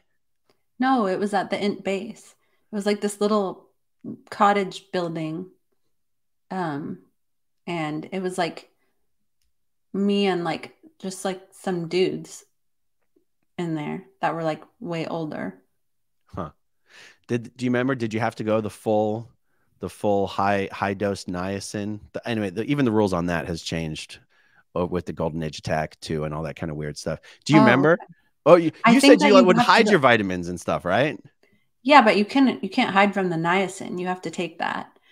You have to take it when you're there. So I think it went up to like 3,000. But I remember I started at like a half dose because I had a reaction like right away or something because I was just a kid. So they like halved it, but I went all the way up to the 3,000, I think. And then you had to drink oil, which was terrible. That was like the worst. And then you had to take lecithin, and then there was like all these vitamins. Then you had to drink the CalMag, which was disgusting. And then you had to run for 30 minutes. And then you had to be in the sauna for 5 hours. Yeah. Even today, I still see, actually more so now than ever, I see kids being put through the Purif. And I just really question what the rationale is. Actually, I guess at this point, it would be all the toxins in the environment and the food and the water. And that would probably be the justification for it now. But it used to be if you didn't have a drug history, but now they consider just existing gives you a drug history, kind of. Yeah. I mean, I think that you have to do it no matter what, though. Everyone does. And I think like when I was a little kid, when I like first moved to LA, I had asthma. I got asthma. And so I think I had to have like be given like some sort of drugs for that. And maybe that's what they counted. That makes sense. That makes sense. Yeah. Do you have asthma now? No, I had it just like when we first moved to LA and I was a baby. And then my parents would say that they would have to like rush me to the hospital in the middle of the night because my breathing would get out of control. And then they told me that the way that it stopped was that they basically, like, one night when it was really bad, they basically were like, Jenna, that's it. We can't do this anymore. You need to stop. And then I never had it again. But I was they tone 40'd your asthma away. Exactly. And anyways, and I was like, well, was I lying then? Did I not have it? Was I trying to get attention? And they said, well, no, you went to the hospital and they said you had it. So they like x-rayed your lungs or whatever, wherever the fuck asthma is. But yeah, so I don't know. I don't know how that worked. Wow. Well, so I was going to ask you that, have they always credited Scientology with getting rid of your asthma, just like they credit Scientology with a so-called getting rid of Dave Miscavige's asthma? But it seems like they don't even give Scientology credit. They're taking the credit. They did it. Yes. Yeah. Yeah. Well, Dave had it when he was a lot older. And I think it was a lot more like a big part of his life that was holding him back, like couldn't do sports and whatever. So I only had it for a little bit because of that LA air. And then it went away. Wow. Yeah, I've actually heard that from a number of people. The first time they get that disgusting LA air, they have some sort of breathing problem. Yeah. I think the LA air is a lot better now though, because of like smog checks and whatever. There was like that could be. So, but you as a child were never like, did you ever have it walk around with an inhaler or anything for asthma? I don't remember it at all. That's just what I've been told by my parents. Interesting. So, wow. Yeah. Okay. Deborah Block says, thank you for speaking up and helping the cause. Nice. Thank you. Clearwater Chad says, see everyone tonight on Clearwater Chad's pre-show, and the ultra legendary Mitch Brisker will be on the after gathering tonight. Oh, by pre-show, they're talking about the normal Monday Night Live. Guys, I haven't even lined up a Monday Night Live. Because I've been going so hard, I keep honestly forgetting it's when Monday comes around. It's a holiday. And actually today at 7 o'clock, it is true. Today's a holiday. You'd never know it from watching my channel. Mike and Christy are going to be going live at 7 p.m. Eastern for an update on Mike's health. So I think Reese and I are planning on doing a video later this afternoon, and we will definitely be ending at or before 7 o'clock. So, Chad, if that affects your pre-show, post-show schedule or anything, just figured I'd let you know. Let me see. Veronica Bombria. Question: how can we see these tests? I'd love to take them for shits and giggles. I'm sure they're online. Yeah, I was going to say, I actually don't even know where to direct somebody to. I mean, they've got to be online. I totally think they are, because even after I left Scientology, when I worked at the business where Dallas's parents' business, the jewelry store, like I was supposed to administer these tests to new recruits. So they like have them in the secular world of wise or whatever. So they're definitely out there. I'm sure if you Google Scientology OCA test or personality test. Yes. And so, guys, if you really want to, go down this rabbit hole, you can look up the personality tests, otherwise known as the OCA, the Oxford Capacity Analysis Test, the Scientology aptitude test. I'm not sure I've seen that floating around, but I can't say I've done a deep dive. There's actually 4 tests: the personality test, the OCA, the IQ, the aptitude, and the leadership. The leadership test. The leadership test out of the 4 of those tests is the ones that when I looked at the answer sheet, I was like, what the fuck? Some of the answers that are the right answers, you would never suspect were the right answers. I don't think I ever figured out what the right answers were on that. Let me give you an example. Okay. If a pre-clear gets better in an auditing session, what is the source? What is the actual source of the improvement? Is it the auditor's questions and commands? Is it the auditor himself? Oh, no. One is the answer, the pre-clear, the auditor's questions and commands, the auditor, or L. Ron Hubbard. And I don't know, what do you think would be the logical answer there? What's the source of that pre-clear's improvement? The auditor and his commands, or L. Ron? That to me is the obvious one, right? Yeah. The right answer is L. Ron fucking Hubbard.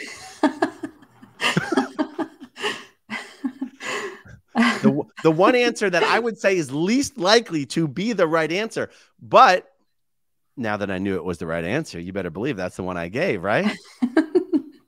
I don't think I ever answered it right then. But then it's essentially like a how brainwashed are you test, right. Or how loyal are you?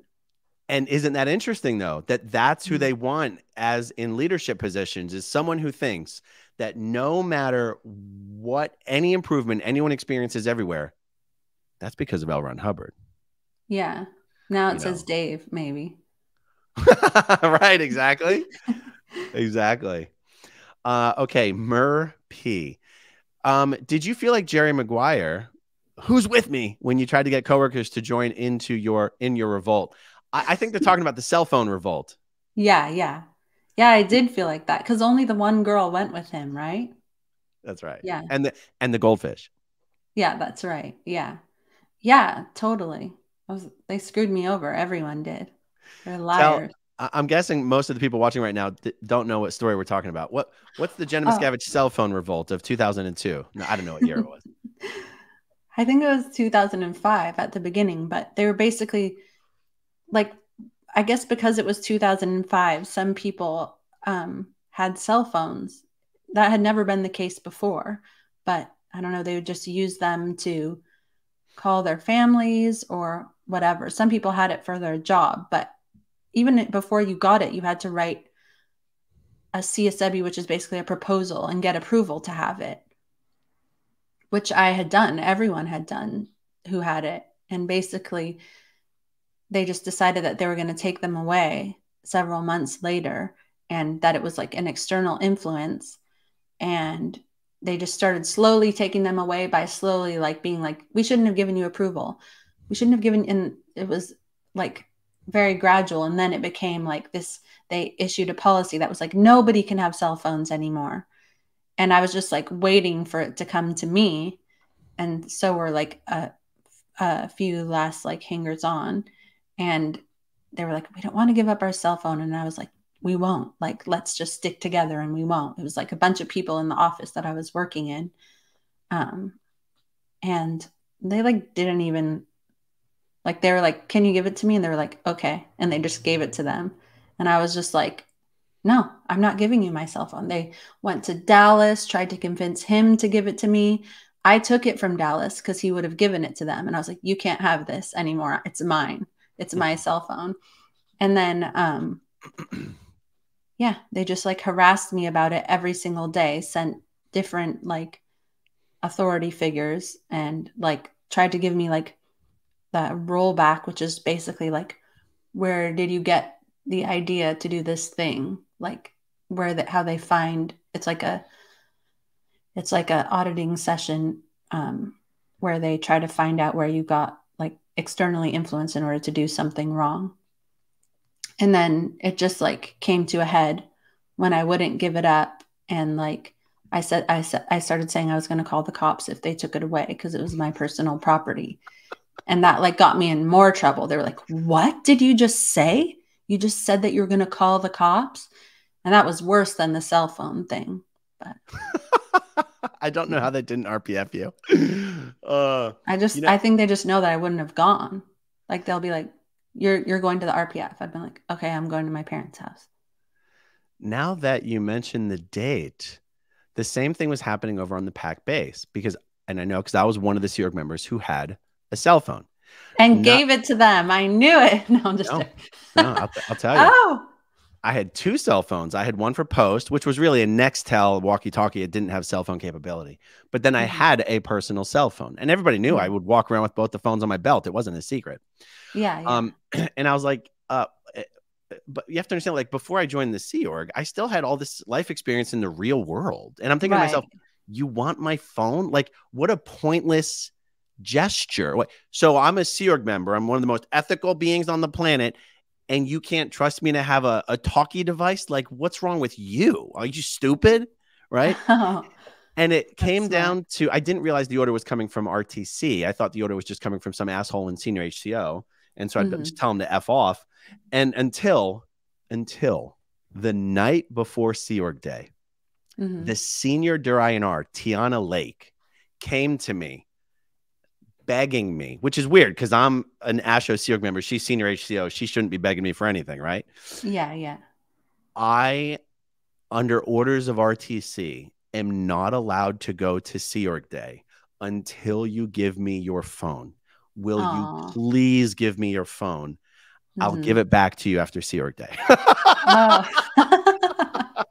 That's awesome. They would do that though all the time. Like it would be like even with your auditor, it would be like, please, I will get in trouble if you don't answer this question. That's how they controlled you with everything. Like even when I would say, no, I'm not going to turn the music off. Like I remember at that time, the girl, like when they wouldn't allow us to play music in the office. And I was like, well, that's not right. What policy says we can't listen to music?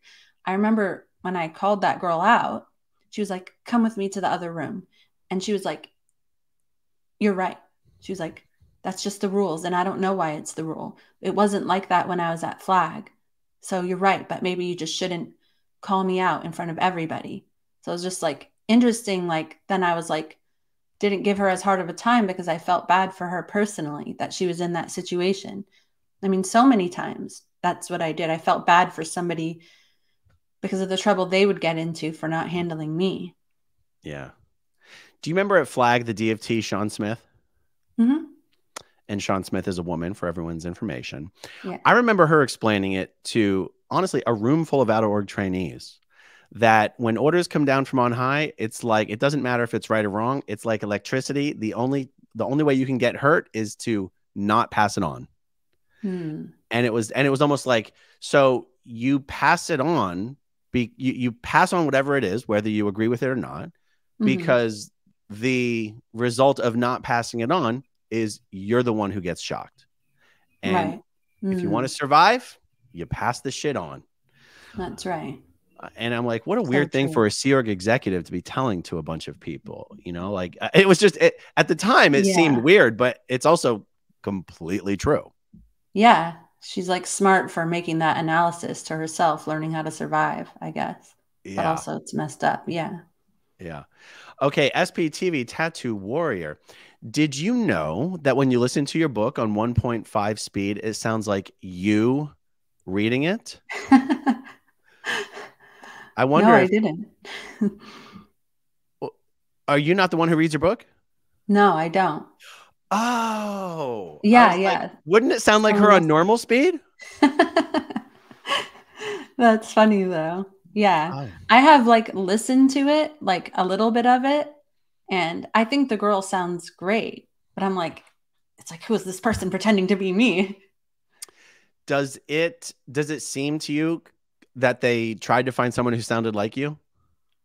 I think they tried to find somebody who like sounded young because I was like young at the time, and I was young in many of the experiences in the book.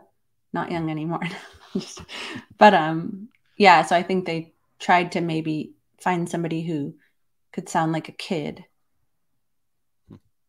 Interesting. Teresa Stupiello.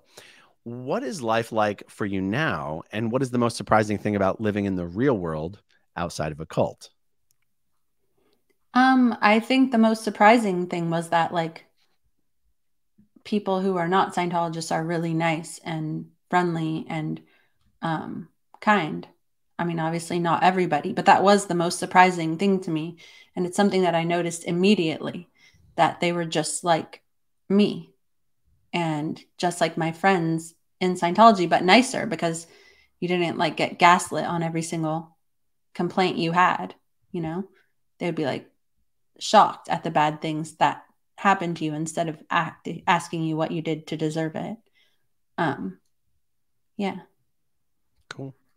All right, just a couple more here and then we'll wrap it up. Carl says, um, did you ever witness?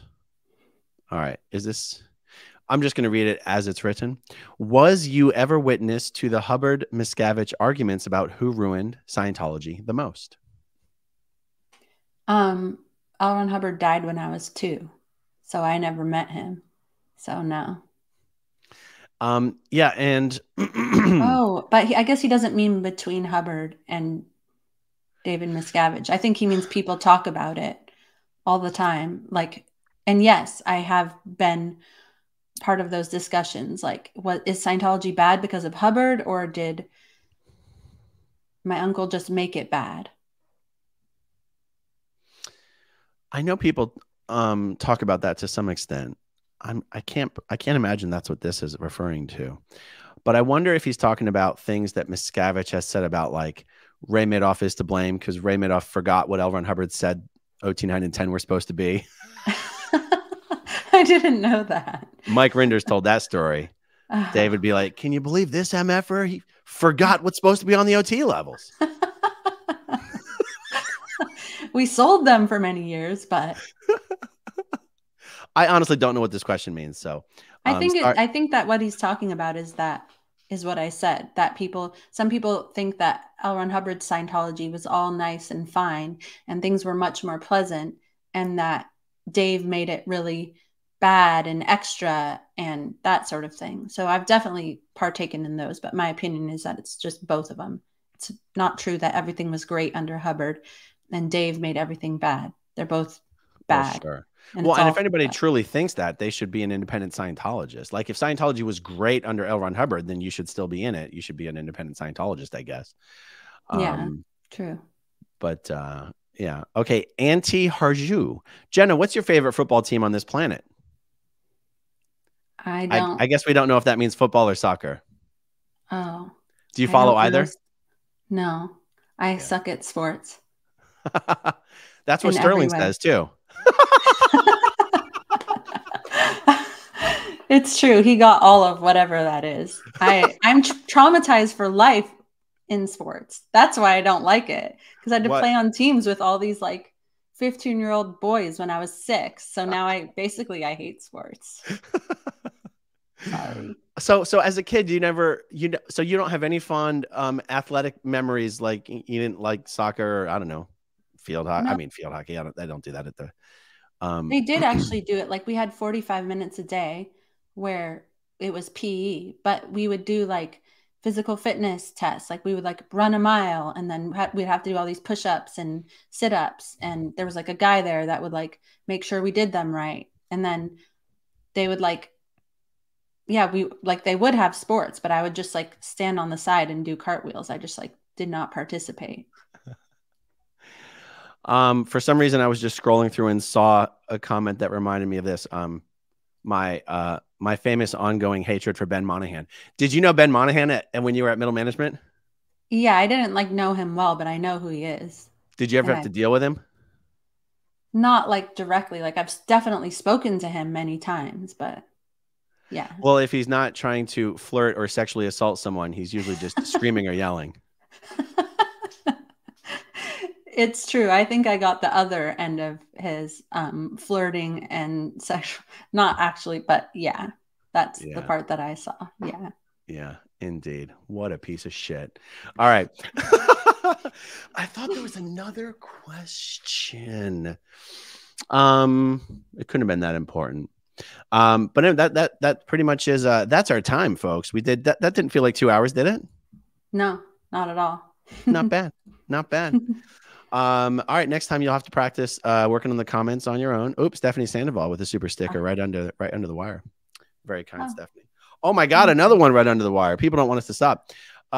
Chelsea Sharp says, Jenna, just want to say how much I love watching you guys. I'm from Essex in the UK, and I follow everything you both do. Well done to you both for letting us wogs know how bad this cult really is. Thank you. I love when non-Scientologists use that word.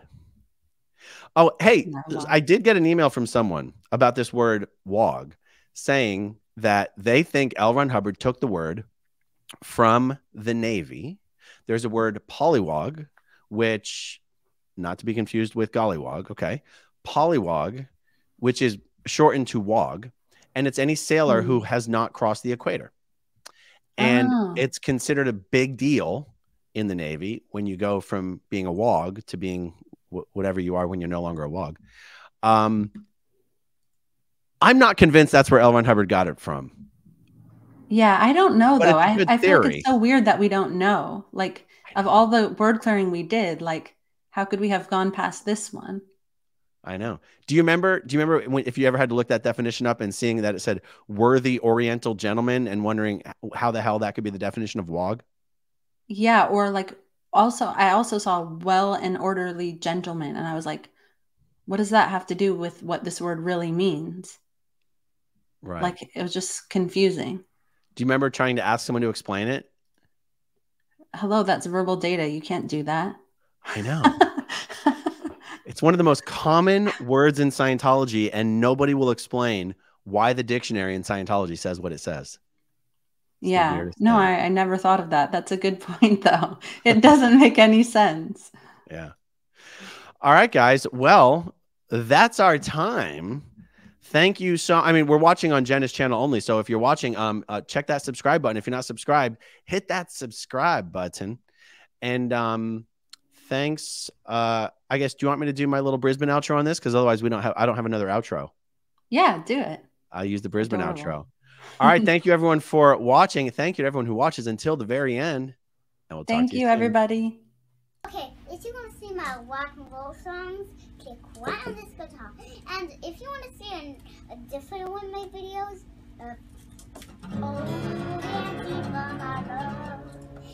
then you could click right inside here. If you have subscribed or not, subscribe right here.